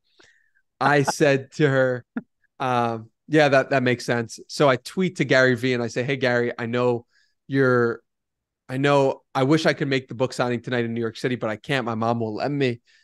Immediately, he sends me a DM that's like, what's your mom's number? And I send him my mom's number. He calls my mom on the spot.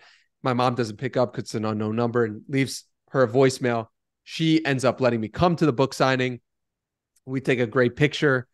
And it is a memory that is so entrenched in me and so deep inside me of like, think about how many times I've told that story and how many people have heard that story. You mentioned like that's like a common story that people who are familiar with me might know. But the truth is like maybe tens of thousands of people have heard that story, maybe more, right? Like, and that's pretty crazy. To just one kind thing that he did 13 years ago is still paying dividends for Mm. him and probably will for the next 10 years, 20 years, 30 years. Like, who knows where this ends up going and how many people start thinking positively of Gary Vee because he called a Mm. 15-year-old's mom one time when he just had that feeling that he should. He said he's done that, 10 times in his life. So Mm. all that goes to show like doing kind things for no reason or expectation leads to incredible things in the long run. But yeah, that's kind of why I bought the NFT was because he called my mom when I was 15 years old. So like, and I wrote a blog post about him when I was 13 and he responded. And like that made the teenage version of me so happy. Yeah. And then 10 years after the book signing, Yes. how did you get him on your podcast? I tweeted out a list of my dream guests. And Again, then, Twitter, yeah, yeah, which I have not used. I mean, and it might be to your benefit if you're not like, if you don't know how to use it, right? Yeah. Most effectively. But I put out on Twitter a list of my dream guests. Then that led me to think about, oh, didn't I write about him when I was 13? And so I remembered that I went to the Wayback Machine, it's Oh, called on yeah. Uh-huh. Google, and you could find old websites. I found my old website. I found my old blog post that I wrote about him. I tweeted that old blog post that I wrote about him. He followed me. I tweeted that he followed me. After he followed me, a bunch of people suggested that he come on the podcast. Maybe like 50 to 100 people said that. Wow. And then he agreed to come on that night and December 4th, 2020, a day that I'll never forget because of that. And I recorded a podcast with Tej in between. So it's like the perfect day of all days. And it was a special, special moment, a special day when I got to tell him that 2 weeks later about all our history. His face when I told him was like, how, you're that guy? What? Like, I can't believe this. Um, Yeah, special day, special guy, special moment. And for me, I went back and looked at that episode, and the best part of that episode is the very, very end. Yes, I agree. That's my favorite. That sticks with me to this day. I just recorded an episode. I'm so happy you said that. Episode 415 is 15 lessons I've learned. And one of them is that, the last part. And the reason for that is because the last part of it, there's so much I could say here, but the Do it. last part, Just do it. Let's hear it. Let it rip. well, I just was, I would, that moment was so big for me. And I had so many questions prepared and I wasn't able to flow with the conversation as it was. It was too like one question, next question, next question. I didn't feel comfortable enough in myself to listen and respond. And it was the first time I'd ever done a 30-minute interview. The rest had been an hour or more. So I was like, I don't know how I'm going to do that while also listening and asking interesting questions. I didn't trust myself. So I'd kind of like finish my questions of what I was capable of doing. And he's like, do you have anything else? And I was like, I asked him one final question. But it was an aside. Like he's like you were, we were all wrapped up basically. And then you could see it in his like face. Like he has this just, Sense. yeah. Well, yeah. He just had this like, hey, like, this is it. Right. So is there anything else, that comes to you that you want to, like, he initiated it. Totally. He totally initiated it. And he could sense like how much I admired him and how much of a big moment it was for me. Hmm. And it was an example of like there was no neutrality in what we were talking about. Like I admired him too much. If I were to look back, I was starstruck, in a Yeah. sense. And I asked him about if he knew Wine Library TV, which was his first YouTube channel, if he knew it was going to be successful. And he said yes, because the learnings from the process were going to be more valuable than any monetary outcome he could get from it. And to me, that was my thesis with starting the podcast. That was what has, like, that thought and that idea and that truth has played true in my own life for the podcast for the past 3 years. And if I think about it, I'm like, wait, I've been doing the podcast for 3 years. He was doing Wine Library TV for 3 years when he wrote on my blog. Like, and that is crazy because it feels like a long time. It also feels like a very short amount of time. Perspectives. Yeah. Remarkable. Yeah. So getting back to the money question. So you took these offers as they came to you, and the way you put it was you didn't trust yourself enough to turn them down. Yes. And why would you? I mean, again, but it is a very, amazing insight to have that now. So what other opportunities came your way after that in terms of making money from doing your podcast, not doing someone else's podcast, but doing your own? Yeah. So a big moment for me was a couple of different sponsorships that happened in 2022, which was with My First Million, which was a podcast that I listened to and enjoyed and would tell my friends about, and Sriram and Arthi's Good Time Show. Both of these shows separately came to me and was like, we love what you're doing. We believe in you and we would love to sponsor you. And that to me, that was huge validation for what I was doing, what I was building. And it was so exciting to get those, just to get paid for my work and to get paid for living my dream. And that was very exciting for me. And those were two big moments for me that allowed me to like move out and allowed me to come to Austin. And so, Sam from My First Million is a good friend, and Sean's come on the podcast before, and Sri Ram and Arthi, I interviewed them for episode 274, and they loved the interview so much. And so they had their own experiences of you as from a guest's perspective. And that no doubt is what played probably a big part in their offering you a sponsorship, right? Definitely, without a doubt. That was the thing that pushed them over the edge. It wasn't like a traditional model of like CPMs or like how podcast advertising usually. It's just like, we believe in you and take this money, and just like, if that's not a sign from God or whatever, like that, to me, that's how I viewed it, of just like, all right, this is the way we're supposed to go. And that was great. And then I started to do podcast consulting after that, where I started to help podcasters who were just getting started but had made money in one aspect of their life and transition over to podcasting, or to add podcasting to their stack of things that they were doing, and helping them start it, and how to get guests and how to do research. And so that's what I was doing more recently in 2023. And then I started saying the same things over and over again to so many different people.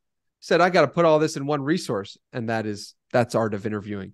So that's been the monetary journey. It's been ups and downs on it. Yeah. Like it's been like debt, and then, paying it off, and then debt again, paying it off, and putting all of it back into the podcast because I believe in it. And then, losing belief, and then losing money, and then gaining money. It's been like a roller coaster. But the whole time I have this peace about me, and about myself, and about what I'm doing, of like, oh, there's not even a question. There's nothing else I'd rather do. There's not, like, even if I'm in debt, but like, there's just a knowing. And so thankfully I'm not in debt anymore, but it's just like, I just feel like so at peace, even when I was in debt, of like, there's nothing wrong here. Like, this is right. So where did that peace come from, especially in the lows in that journey? One part of it is that I didn't have anyone else to support other than myself.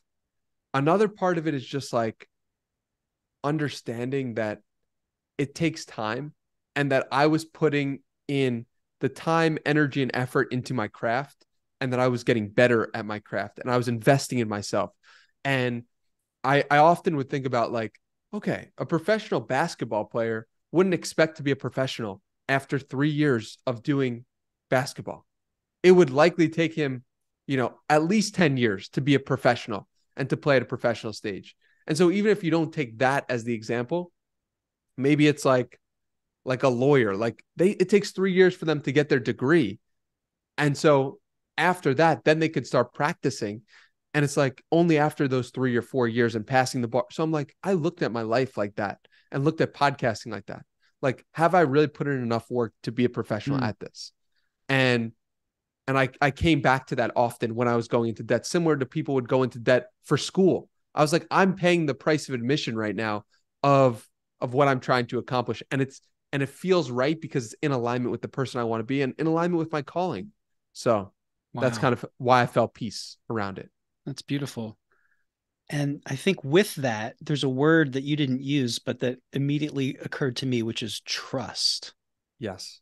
So talk to me about trust. I can't talk to you about trust without talking about The Surrender Experiment by Michael Singer. And it feels like, just from looking at you and feeling your energy, that you've read or you're familiar with The Surrender Experiment by Michael Singer. Yeah. Actually, I don't know if The Untethered Soul I read a long time ago, and The Surrender Experiment I don't think I read, but I know of it. So, but for those who are unfamiliar, go. It is my most gifted book. And you mean that you gift to others? Yes. Yeah. That I gift to others. And hopefully one day when I have a podcast studio, I can have a whole section, a whole row of The Surrender Experiment, so people could just take it if they want. Wow. And I got that idea from Andy Frisella, who has a similar library, and he's got all of his favorite books, and you just pick it out, and if you like it, and you take it home, and that's yours. That's so cool. Yeah.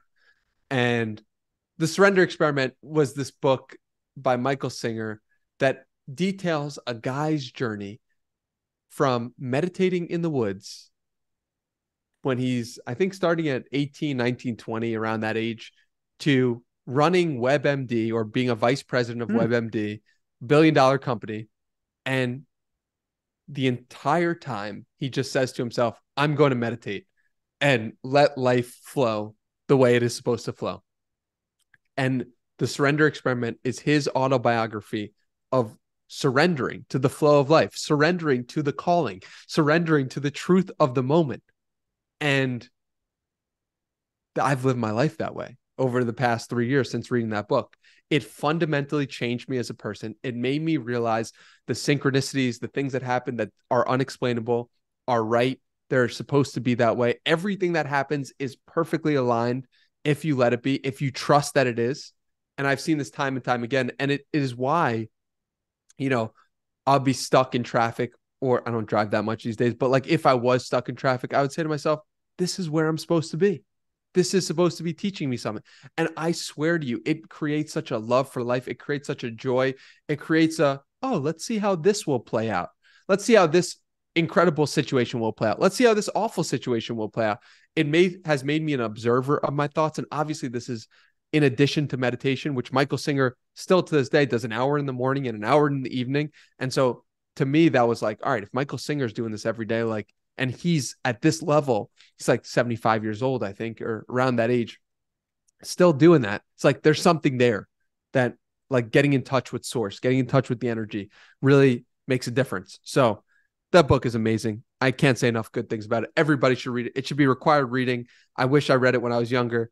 Maybe Carpe Diem would have come to be sooner. And I'm very grateful for having that book. But like everything, it calls to you when you're supposed to read it. So, like I, everything. I love everything you shared, and just as much the passion behind it. So thank you. Of course, it is the truth. It is like the surrender experiment points the truth of life, and I've experienced it firsthand. And it's why Gary Vaynerchuk comes on the show. I'm just like, surrender to this experience. Other guests that are dream guests, they come on the show, and it's like, this is the experience. Like, surrender to it. And I see it unfolding perfectly, just as it is supposed to, in perfect timing. Why do you think it's so difficult for people to do that? To surrender to the moment and not try to like tightly control. Why is it so difficult for people to trust and surrender? Because we've been taught we can control our internal feelings with external circumstances. If you make this amount of money, you will be happy. If you have this amount of followers on social media, then you will be happy. If you have that car, you'll be happy. And we are marketed to show you that this is the case. Look at all these happy people in the commercial. They're happy. They've got an amazing car, and the car is the result. The car is what has given them the happiness. But that's the lie. And the reason why we believe we can control our internal state with external things is because that's the lie we've believed. But it is not actually true. And the surrender experiment shows you that it's not true. And meditation shows you it is not true. And going to Costa Rica, which my friend did, and just lived every day with nothing but yoga and waking up with the sunrise and going to sleep at sunset and having no connection to the internet. That's all he need. He was like, that's all I need to be happy. And it's true. And it's really true. We need a lot less to really feel internally peaceful than we think we do, because we've been sold the lie that if we have these things, then we are going to be complete. That's the lie. And as much as you can recognize that, the more at peace and the more loving life and every moment you will be. Thank you. I enjoyed that. I enjoyed taking that in. Um, do you think it's possible to create a culture that offers a different message? And if so, how would it be economically viable? In other words, like, consumerism is like, you got to keep the economy going, right? Like, Yeah. people need to spend and buy. And so, of course, these messages are prolific and everywhere, and we're bombarded by them. And we're, even if we think, oh, that doesn't affect me, you're wrong, right? It just is. It's so the environment is just like shaping you, whether you're aware of it or not. And you can do certain things to be intentional about it, but I mean, it's, right, powerful and ultimately pretty pervasive. So yeah, two-part question: do you think it's possible to put out a different message and create a different environment, large scale, that is concerned about people's well-being instead of their wallets? And if so, would the world fall apart if that happened, if people realize, oh, I don't need very much at all to be happy? I'm not sure. And I also want to I kind of punch down on consumerism in the example. I actually also want to lift it up Hmm. for all of the amazing inventions that it's given us. It's given us the ability to connect right now in this moment, and it's given it pushes us forward in a way. I love Joe Rogan's take on this of like, we always just want better things. That will never change. Like, people will just want better stuff always. That, like, it'll be true, and it was true in 1950. It'll be true in 2050 as well. And I love that idea of like that being beneficial because we Hmm. want better things, because we're never content. In some sense, it's leading us down the path of creating stuff that is actually better. So that's one thing that I will say that I do appreciate about the consumerist world that we live in. Um, I just think like, I think the balance is what I'm aiming to put forward. I'm not saying to stop the consumerism. I'm saying, yeah, you think that will make you happy, like still try to get it. Like, still try to be rich and famous if that's what you desire. And see, like, maybe life isn't any different or life doesn't change. And we're too far on one end Hmm. of rich and fame for my vantage point in the United States at this time. This is what I've experienced. And it's like, we're too far down the road of like, money will solve your problems, fame will solve your problems. Like, let's go to the other side. If we were so on the side of like, life is peaceful, life is zen, like every moment is perfect, I'd probably push the other way and be like, guys, we gotta like do some stuff here. Let's get it going. So I guess what I serve really is the balance. And that's what I try to do with the podcast too, in the interviews. It's like, I want to balance the interaction. Oh, you're really peaceful. Are you ambitious? Oh, you're really ambitious. Are you peaceful? And try to give people that sense of equanimity that I feel, at least. Yeah. The golden mean, balance, um, being and doing, not Yeah. just one or the other. Um, okay. So tell me about the decision to move to Austin. How long had that been brewing and what factored into it? Let's just, whatever you want to say about it. So Austin was something that I knew would lead me to the right place, and was the right place in maybe August of 2022. Like, I just felt like this is where I'm supposed to be. But it wasn't, it might have been May of 2022 actually. But moving requires you to uproot your life, even if you don't have children, even if you don't, like, you have to explain to all these people why you're moving. And it's just like, oh, like that part Logistics. of it, the logistics gave me resistance. And I was like, maybe it was just one good trip. So then I went again. And I was like, oh, maybe it's just two good trips to Austin. Then I went again and it was three good trips. And I was like, all right, I'm moving. Like, that's it. Like, if I have three experiences that each progressively get longer and every time leaves me feeling more joy and more peace, maybe this is a good idea to experience all of the time. And the reason why Austin, Texas attracted me so much is because every person that I've met here is working on something that is in alignment with the person they want to be. Oh, And that is not true for every person in Austin, Texas, but every person that I've met, really, interesting. like, That you that met I've spent online or like, oh, that I've met in person, that I've spent a lot of time with. okay. And so, yeah, it's a hyperbolic hyperbolic Hyperbolic hyperbolic statement. statement there. Yeah. Yeah, it's a hyperbolic statement, but to me it feels true. Like, in Austin, people are so aligned with what they're working on and who they are, and they give a lot of thought to that. And for me, that is the most attractive type of person. That's the type of person I want to be around. That's the type of person I want to be.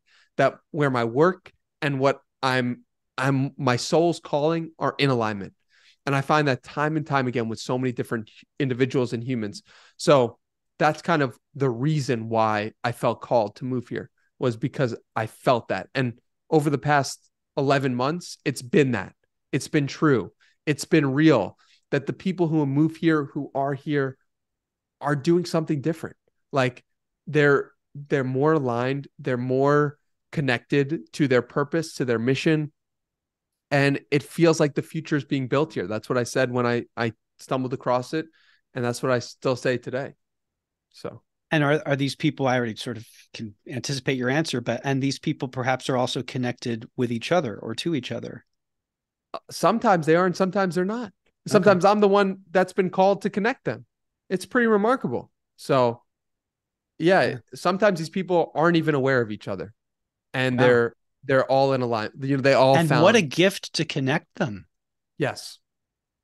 And I've realized that that is part of my calling or my pursuit that I didn't even realize was right. That now I'm the hub for so many different people, and I'm the connection point.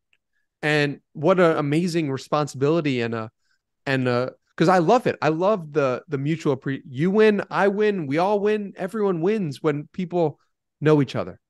And it's been a remarkable thing to be able to be that center point for so many. I love it. And to have benefited, no doubt, from being connected, right? Like when you've benefited from that, then it's like natural for you to want to do the same for others. I have some shop questions for you, talking shop here about podcasting, because you're the guy that I just have to ask these questions to. Uh, I mean this one sincerely. It may sound funny, but I really, I'm, this is a legitimate question. Okay. Explain to me how it is possible to maintain a schedule of releasing 3 episodes a week of your podcast when you, for each episode, from as far as I can gather, like myself, you really put a lot into the research, the prep, and just all the steps. I mean, from the initial reach out to the person, to maybe following up, to scheduling, to preparing, studying them, doing the conversation, remote or in person. And I want to ask you about the differences there as well. And then all of the post work. It's a lot of work to do this well and to do it right and to do it the way you do it. How in the world do you keep up that pace? Please explain. There, The more you do, the easier it gets. That's one. Um, Two is I've helped now. For the first 300 episodes, I did it all myself, every piece of it. And after around episode 300, I started doing, I Video King Pablo found his way into my life. And he did that by asking to be part of the show and help me out in some way. I said, I get this message all the time. He proceeded to send me one vertical clip of the podcast every single day for no payment on his end. And I said, this guy is incredible. I cannot believe that he's doing this. I slowly gave up responsibility of editing the podcast and doing clips for the podcast and gave that to him because he loves it. He listens to it anyway. And he's the man and he's the best. And so my stated mission is to make Video King Pablo a millionaire, and I will do everything in my power to make him such. And that has helped a lot because that's the part of the episode that drained me the most. All yeah. the other parts that you're talking about, connecting with a guest, researching them, learning about them, posting the episode, that to me is exciting. That to me is where the joy is. That to me is what lights me up. And so it's easier to do when you love every bit of it. And I've gotten better at knowing that I could do 3 hours of research on someone, and that could be the same as last year doing 6 hours on them because I know where to go on the internet. I know how to research them more effectively. And so that's played a key role as well. I wonder if Parkinson's law also is applicable here, how the work expands to fill the time available, right? So if Totally. you have 6 guests booked in a concentrated period of time, that automatically limits the amount of hours that it's humanly possible to do your research on them. So it gives you a container, it provides limits. And as you said, with practice, you get better at making the use of that time and doing the research effectively with less hours. Is that right? Yes, that's absolutely the case. Like I know that if I was doing one a week and then I transitioned to 3 a week, it would seem like a lot more work, but I know I would get it done. And sometimes I think about like, should I be doing 5 a week? If I could do 3. I know this sounds sickening to people, but I'm like, could I do it? Like, would it be possible? And I brainstorm with myself. So yeah, And then maybe. even if it's possible, then the question is it worth it? Like just Right. because you can doesn't mean you should, right? Like Right. you don't want to burn out. Yes. But also it's like, it gives me joy. So it's like, Right. so I don't know, give yourself more joy. So I think about that. And I think about like, there are TV hosts who do 5 days a week. There are like, it's not that crazy. Obviously, they have production and stuff like that. But I don't know. I just think like we underestimate our capabilities as Yeah. humans all the time. And Well, I want to expand that instead of, I want to argue for where I want to be, not argue for my limitations. oh, it's so beautiful. And I want to just give you a shout out because you have for sure, I make no promises here on this podcast at this moment in time at all. But you have at least planted the idea in my brain that such a thing is even possible. I would never have believed it. I'm serious. I would never have believed it was even possible to do anything close to the pace that you have done and sustained. And I've met you at least virtually, and you do not seem to me to be an AI. You do seem to be human. I haven't seen you in all three dimensions, but like it's like, oh, okay. And I love people that completely shatter our beliefs about what's possible and not. I've always that's just always been something that I'm appreciative of. What in whatever domain, just people who just show you that what you thought was the limit is nowhere near the limit, and then because they expand your own sense of what you can do. So you've done that for me. So I thank you for that. I appreciate you saying that. Thank you. Yeah. Okay, more podcast related questions. Is it possible to do too much research? Mm, I think so. Um, but I think so only to the extent that you do too much and disregard your own presence. The Yeah. reason why I the reason why I love this podcast so much is because you've obviously done a lot of homework on me, but that hasn't stopped you from asking thoughtful follow-up questions or from really being present to the creation of what we're doing here. And because of that, like, no, I don't think there's too much research you can do if you are able to sit in whatever it is and be able to add and follow up. Otherwise, yeah. But for me, when I started out, I would do the research, but then I would drop the presence, and the presence wasn't there. And because of that, I couldn't have a great episode from my perspective. So, does that answer the question? Yeah, I think it's a balance between I think being prepared is beneficial, hugely beneficial, whether you get to a third of your questions or whatever, because it just informs everything. And you're right, you don't want it to be at the expense of ultimately you have to be you have to be present to the conversation itself, which is going to have a life of its own, and you have to be willing to go where it goes, and and certainly there's nothing that's more frustrating for me as a listener to an interview. You already know what I'm going to say. Nothing in the world where you hear a guest drop gold, like they drop something that you're like, oh my God, I want to hear an hour more about that. Like, and then the interviewer says, so moving on. And you're like, you have got to be kidding me. You have I got to be kidding me. I scream. I scream out loud when that happens. Like genuinely scream. So I strongly relate. And being in this seat you are in for 35 episodes, like you understand like the power you hold to navigate the conversation. And I do get upset. I talk about the traffic, not annoying me, but that is one thing that gets under my nerves. Meditation hasn't gotten that out of you yet, or hasn't. Yes. Yeah. Um, One day. One day, yeah. Well, it's motivation to keep doing it. You've done 400 plus interviews or so, and I know from having done like 35, I know, but doing them with the sort of similar, let's call it seriousness for taking it seriously, that you learn a ton. I mean, like the learning is just through the roof in terms of people's ideas. I mean, it's incredible. I mean, it's an incredible education just researching and doing interviews.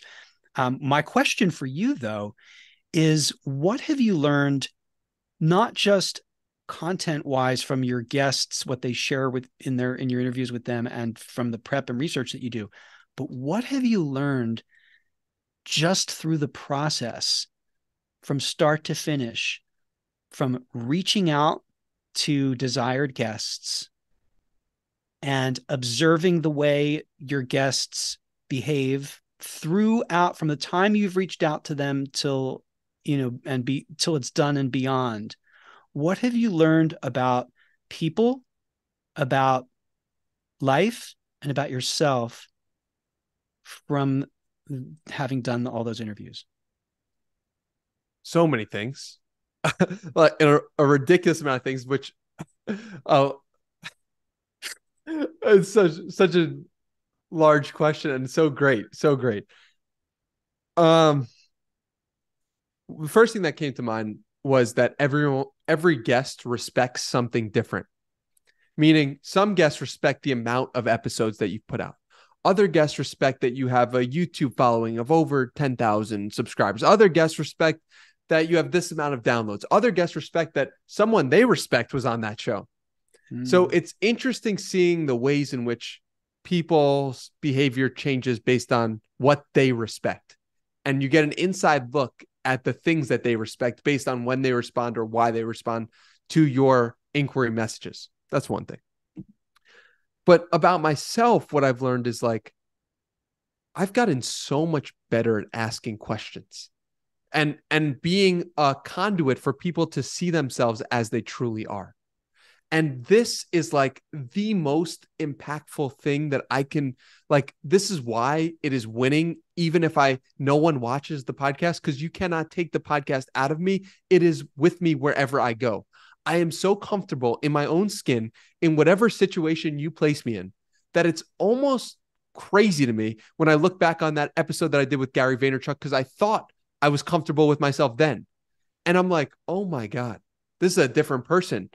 And doing the episode, doing 39 was impactful to get me to that place, but doing all of them in person and doing all of them on camera and filming and just being who I am, I feel so good in every moment. And I feel so good presenting myself as a mirror for someone else to see themselves as they truly are in every moment. So that's kind of what I've taken away from the podcast. No big deal or anything, right? Wow. And that speaks to what Gary said to you about how the process itself makes it more worth it than anything, like just in and of itself, regardless of, just what you get from doing it. Right. Exactly right. I love that answer. And real quick to the point about remote versus in-person interviews, because let's face it, it's a massive difference in cost and logistics. And you've gone out, you've flown yourself out to like all kinds of places. Hence why I've gone into debt. And to so do worth the it. in-person. So yeah, so tell me why it's worth it. So I'll never forget when Morgan Housel, one of my favorite writers and someone who really inspires me, and I'm guessing inspires you too, just based on liking Derek Sivers. If you like Derek Sivers, you might like Morgan Housel, and two people who are. I loved your interviews with both of them, by the way. They were both astounding. I just want to also, for whatever it's worth, in case people care about my opinions about anything, there were some interviews I mean, like, you do a tremendous job, and I'm not always like, I'm not nearly as passionate about some guests as others, but you're consistent in the way you show up for the interviews, in the way you conduct yourself. It's always impressive to me. But there are some interviews that just blow me. There's just of yours that just blew me away. And I will just name some of them in case people want to go to check those out as to start with. But I also want to hear where you would point people to. But some of the ones like that stand out to me. Your interview with Brian Johnson was stunning. It was stunning. Now, I knew who he was, and I had seen Stephen Bartlett interview him on Diary of a CEO, and that was incredible. And that helped inform, like, the more you know about a guest going into an episode, but what you brought out of him and the space you created for him, I was like, my jaw was just on the floor. I was like, wow. Some of my the job you did with Derek Sivers is what connected us in the first place, and I was just blown away. The way the interview you did with Morgan Housel was incredible. And two of my favorites, because you had him on twice, was David Senra, whom I previously knew nothing at all about. And so it's just so thank you just for introducing me to the people I didn't know about and for giving me these just joyous moments as a fan of podcasts, of watching an interviewer draw out gold from the interviewee. And in the two specific ways that I've observed that in which you do that. The first is just really thoughtful questions. And then the second is after you've asked the question, you just give them the space and you're like, it's like you're gone.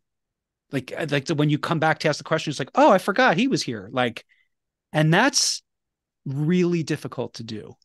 So I, again, with great respect and admiration, salute you on that. Yeah. So, okay, I'm remote versus in person. You were going to tell me about the benefits of in person. Before I Well, interrupted. no, I appreciate the interruption so much. And I love all the conversations and interviews you mentioned. The reason why I brought up Morgan Housel Hmm. was because in episode 299, afterwards, he said, after you started doing them in person, I started to take your show more seriously. Wow. And that to me was like, that's what Morgan Housel respects, right? Like, that's a clear show of this makes a difference for him as the viewer. Because what does it signal to him? It says this person cares enough to rent out a studio. This person cares enough and believes in themselves enough to get the guest to the studio. And it increases the production quality. And so, I mean, besides all the obvious things, that was going to get me an interview with Morgan Housel. I didn't know that. Whom, ironically enough, you did remotely. You did that one. Yes, exactly. That's exactly right. And I offered to go to Seattle to fly to him because I love Morgan Housel. And I'm like, I would go on a plane, whatever. But the point is that it was so interesting to hear that was the reason why. Right. And so how many guests have I gotten because of doing them in person that otherwise don't even realize that's why they're coming on, because they appreciate how much work I put into it and how much I believe in my own mission. I believe in my own podcast. That it's an interesting thing for me to note and for other people to note as well. Yes, it costs more. Yes, it can be more difficult to actually do. And there are podcast studios popping up, but there's not that many of them overall across the country. But Yet. exactly. I think it's going to be a huge mainstay thing. It's incredible. And so to me, that was the biggest difference between doing them remotely and in person, was just how much people respected the Hmm. difference of me putting effort into booking a studio and doing them in person. Fascinating.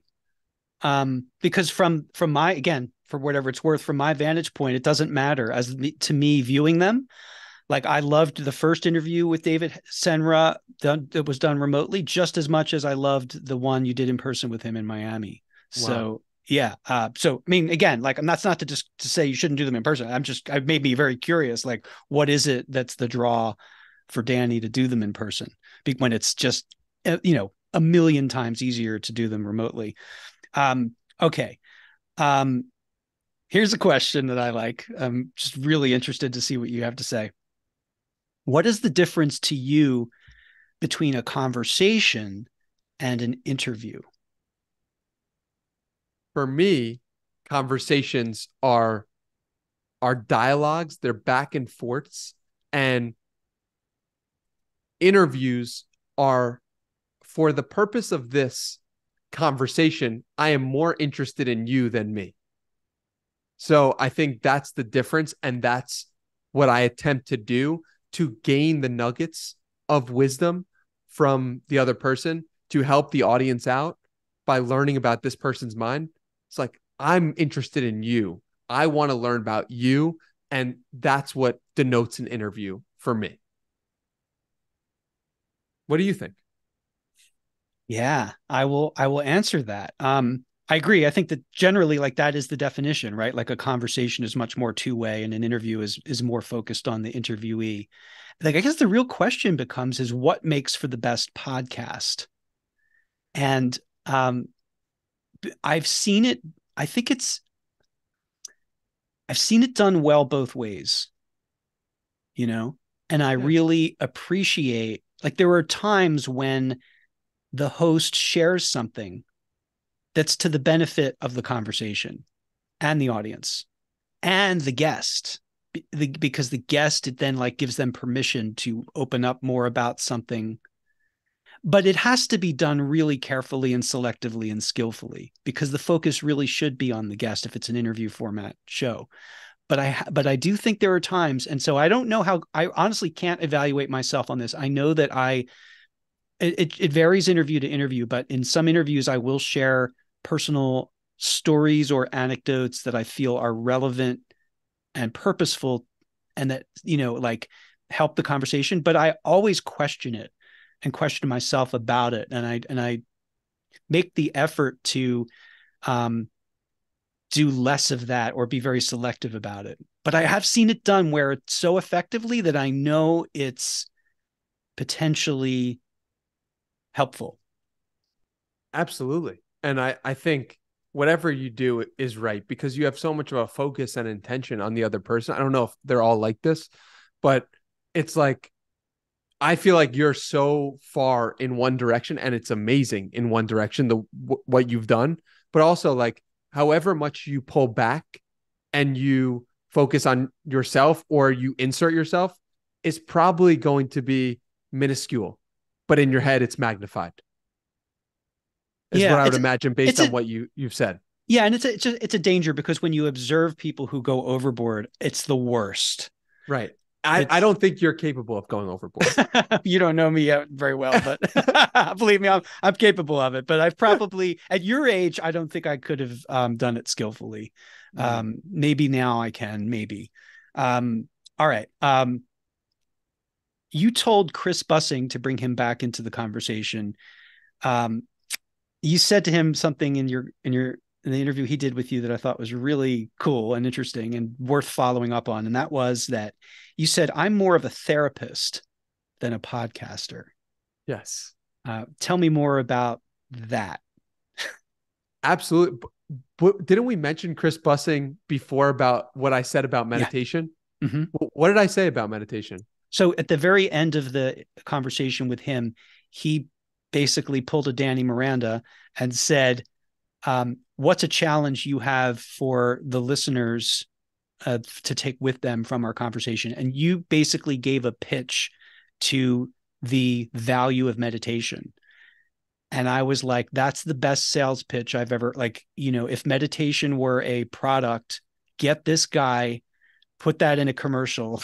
Like, I was like, wow. Because so I couldn't repeat exactly what you said, but it was just like, it was succinct enough, but really, really impactful enough. You spoke to how profound, the profound change in yourself, the profound impact it had on you. And it was just, I don't know. So it was just, very effective. So go revisit it and see what you said.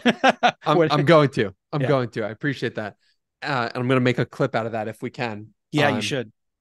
on meditation. But to answer your question about being a therapist more than a podcast, that's how I feel. I feel like I'm helping people understand themselves better. I feel like I'm lighting up their soul and figuring out the places in which they might be blocked or stuck in some way and helping them get to the next thing that they feel like in their heart they should be doing and figuring out why they're not doing X, Y, or Z if needed. And I feel like I'm really uncovering them and helping them better understand themselves, like you've done for me in this episode. Wow. Like I really do better understand myself. Like there are things in here that I forgot about myself, and that is such a remarkable feeling to get a better understanding of yourself as a result of spending time with someone. And that's what a good therapist will do, I imagine.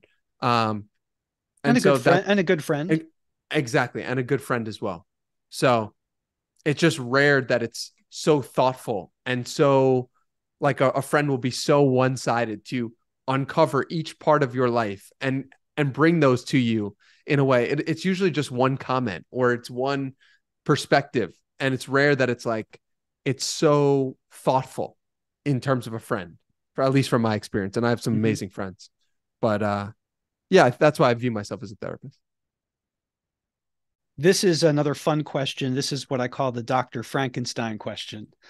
Um, so if you could reboot yourself tomorrow Like, let's say you go to sleep and then Dr. Frankenstein comes in and does some work on you overnight. But this is all based on your requests. And you could patch together the qualities you most admire from the people that you admire into one patchwork, so that when you woke up as Danny Monster tomorrow, what would he look like? This is such a great question. I might have to steal this Frankenstein question. I'm just writing it down. I would say that I am so content with the body and mind I've been given, but I always wished I was more athletic. And this goes to the piece about like covering sports at a young age and covering the Knicks and writing on my high school paper is like, I always just wish I was more involved in the world of athletics. And that's why I'm running a marathon. But like I'm running the marathon, I'm like, I'm slow. Like, and I know I'm slow based on like the data. Cares? And it doesn't matter at all. Yeah. But I don't lose any sleep over it. Yeah. But I will say that if given the opportunity to change something about myself, I'm going to make myself more athletic. Okay. So, and any people in particular that you would like pull from specifically, and because athletic is a broad term, right? There's lots of So I mean, I just make myself 99 on strength, 99 on speed, 99 on agility, like all of the night. Like, why not just max that out? We'll add 6 inches, like a height, right. like So but the truth is, like, I'm so grateful with the hand and the like. I feel like I got this perfect mix of being like smart enough to understand some things about the world, but also dumb enough not to know what the smart people know, like the really smart people know. And so I maintain a level of like youthful exuberance because I can't possibly comprehend some of the stuff that like the smartest people in the world are talking about. And in I'm sorry to interrupt, but in the Brian Johnson interview, you basically said at the end like that he blew your mind, like he blew the fuse. I don't remember the words you used, but like he broke your brain a couple of times. Totally. And I'm like, I'm smart enough to know Brian Johnson's smart, but not smart enough to understand his ideas. Like to me, that's like that perfect IQ spot or that perfect place in the world for me is like that.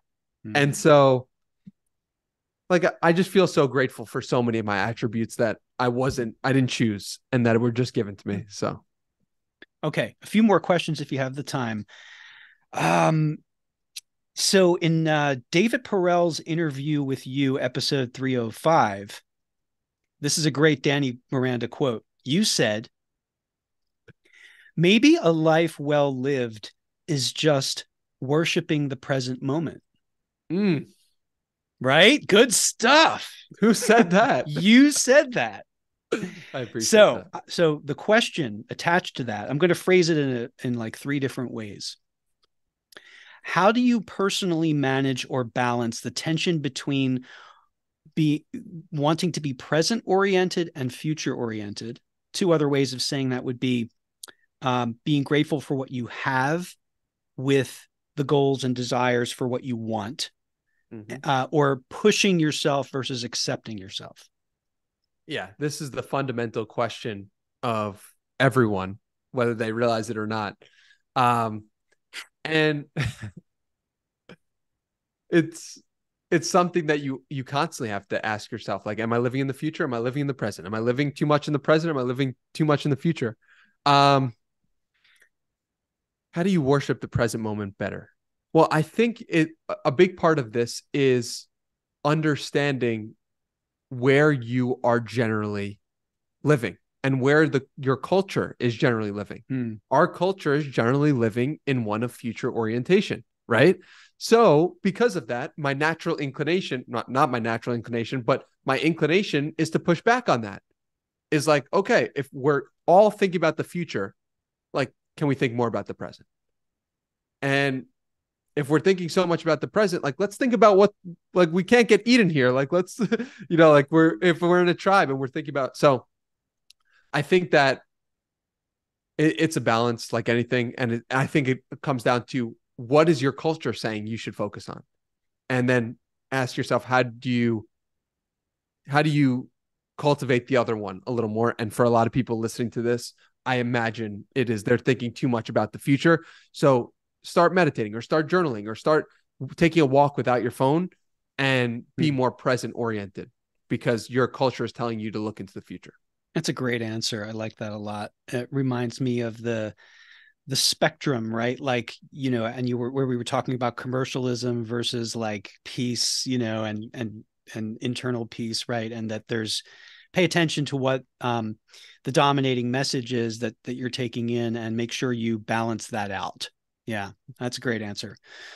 So here's another Danny Miranda quote from episode 371 with David Senra, whom I already mentioned, who does the Founders podcast, which I still haven't yet had time to explore. I can't wait because just listening to him on your podcast made me go, oh, I have to listen to this. Like he's just, oh.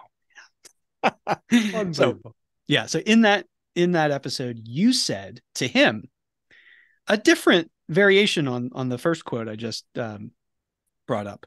You said to David Senra, also a David, maybe the sign of a life well lived is just having conversations with people you're excited to talk to. That's a good one. You Yeah, I agree. mean, You agree, right? yeah, I would say so. I mean, if you really analyze the lives of people who were really successful, I mean, how many of those people were having conversations with people that they actually enjoyed talking to? I would venture to guess all of them, in my estimation. And that's not to say that every conversation they have is going to be with someone they enjoy talking to, but I would venture to guess a large percentage of their time was talking to people they were excited to talk to. I'm going to And I'm going to interject please, something if you don't please, mind. It's please. going to sound hopelessly sentimental and however it sounds, I don't care. Okay. If you marry the right person for you, not that there's only one, but you know what I mean by that. Mm-hmm. Then you get to have a conversation with someone you're excited to talk to every day.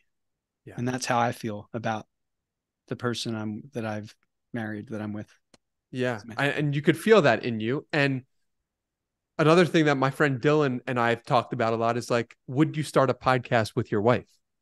We're both single, and we say this as a test, a litmus test for how much we would enjoy talking to someone in a relationship. And it's so true.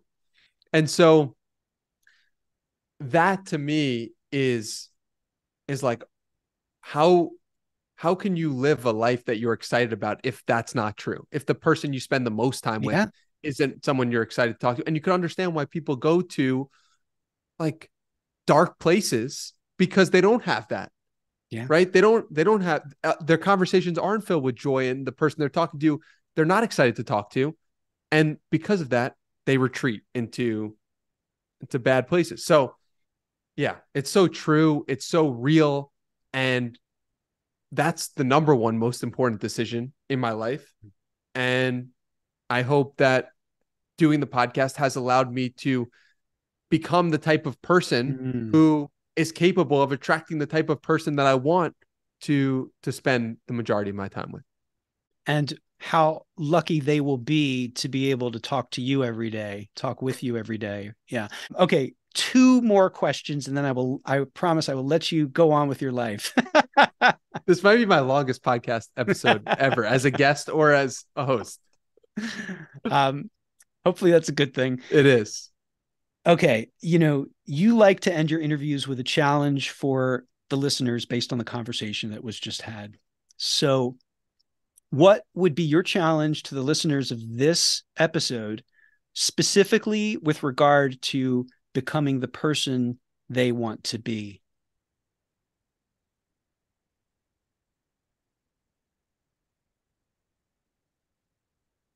I would say analyze your childhood and ask yourself, in which ways am I currently living in alignment with my childhood? that excites me, or that could excite me. That's for someone who doesn't feel like they're in their calling, or they're in the thing that they want to be doing for a long time.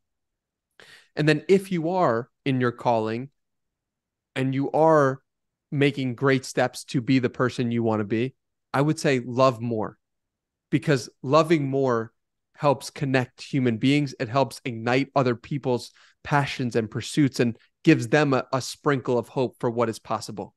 So either analyze your childhood if you're not the person you want to be, and figure out the places that gave you the most joy as a child. Or if you are in the place you want to be and you are the person you want to be, then love as many people as you can, continue to pour into people, continue to just give your heart to others in the best way you possibly can. Those are my 2 challenges. Beautiful. And then the final question is, what about a challenge for yourself? Great question. Challenge for myself. I mean, I'm challenging myself right now to run a 3-hour, 30-minute marathon.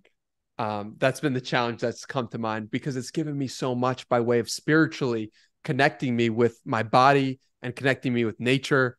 And, but if you remove that, the physical aspect of it, I challenge myself to keep doing what I'm doing.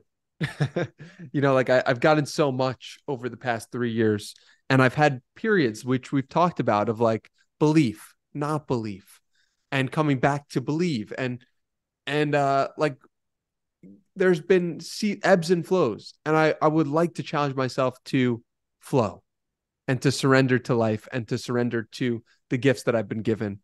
And yeah, I appreciate the challenge for myself. I appreciate the thoughtfulness of this interview. That it's been incredible to be on this side of the mic with you, especially. You're really talented. You're really special at this. I can't believe you haven't got into meditation, because this has been a meditation, and it speaks to your presence, your ability to sit with silence, your ability to ask thoughtful questions, to come prepared. Like, this was A+, incredible Wow. job. And I really mean it from the bottom of my heart. I'm so happy that we did this. Coming from you, Danny, that means quite a lot. I'm honored and thrilled to be able to do this. My goal was to try to give you a similar experience to the one that you give your guests, Mm-hmm. With my own little sort of my own version of it, because we're Yeah. all unique. That was what I was aiming for. So You succeeded. awesome. That's awesome to hear that. That's great.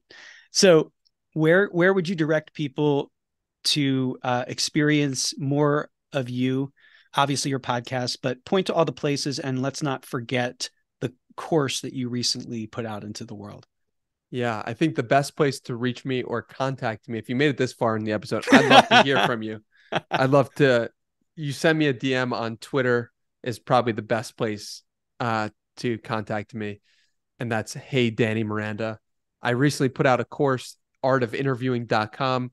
I basically have studied interviewing for 3,000 hours, and I've put it all in one resource for people to check out. I can guarantee you, Eric does not need to go through this resource. He has mastered the art of interviewing after somehow just 35 episodes. That is a whole question in and of itself. How has he done this? This is incredible. Go look at episode 35 of my own podcast, or episode 39 with Gary Vee, and you will see that it is nothing like what we just experienced here today. Incredible job, my man.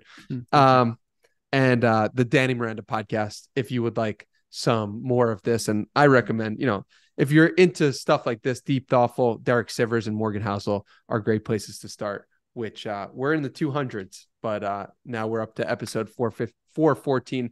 And it's incredible because it feels like it's getting better and better, deeper and deeper.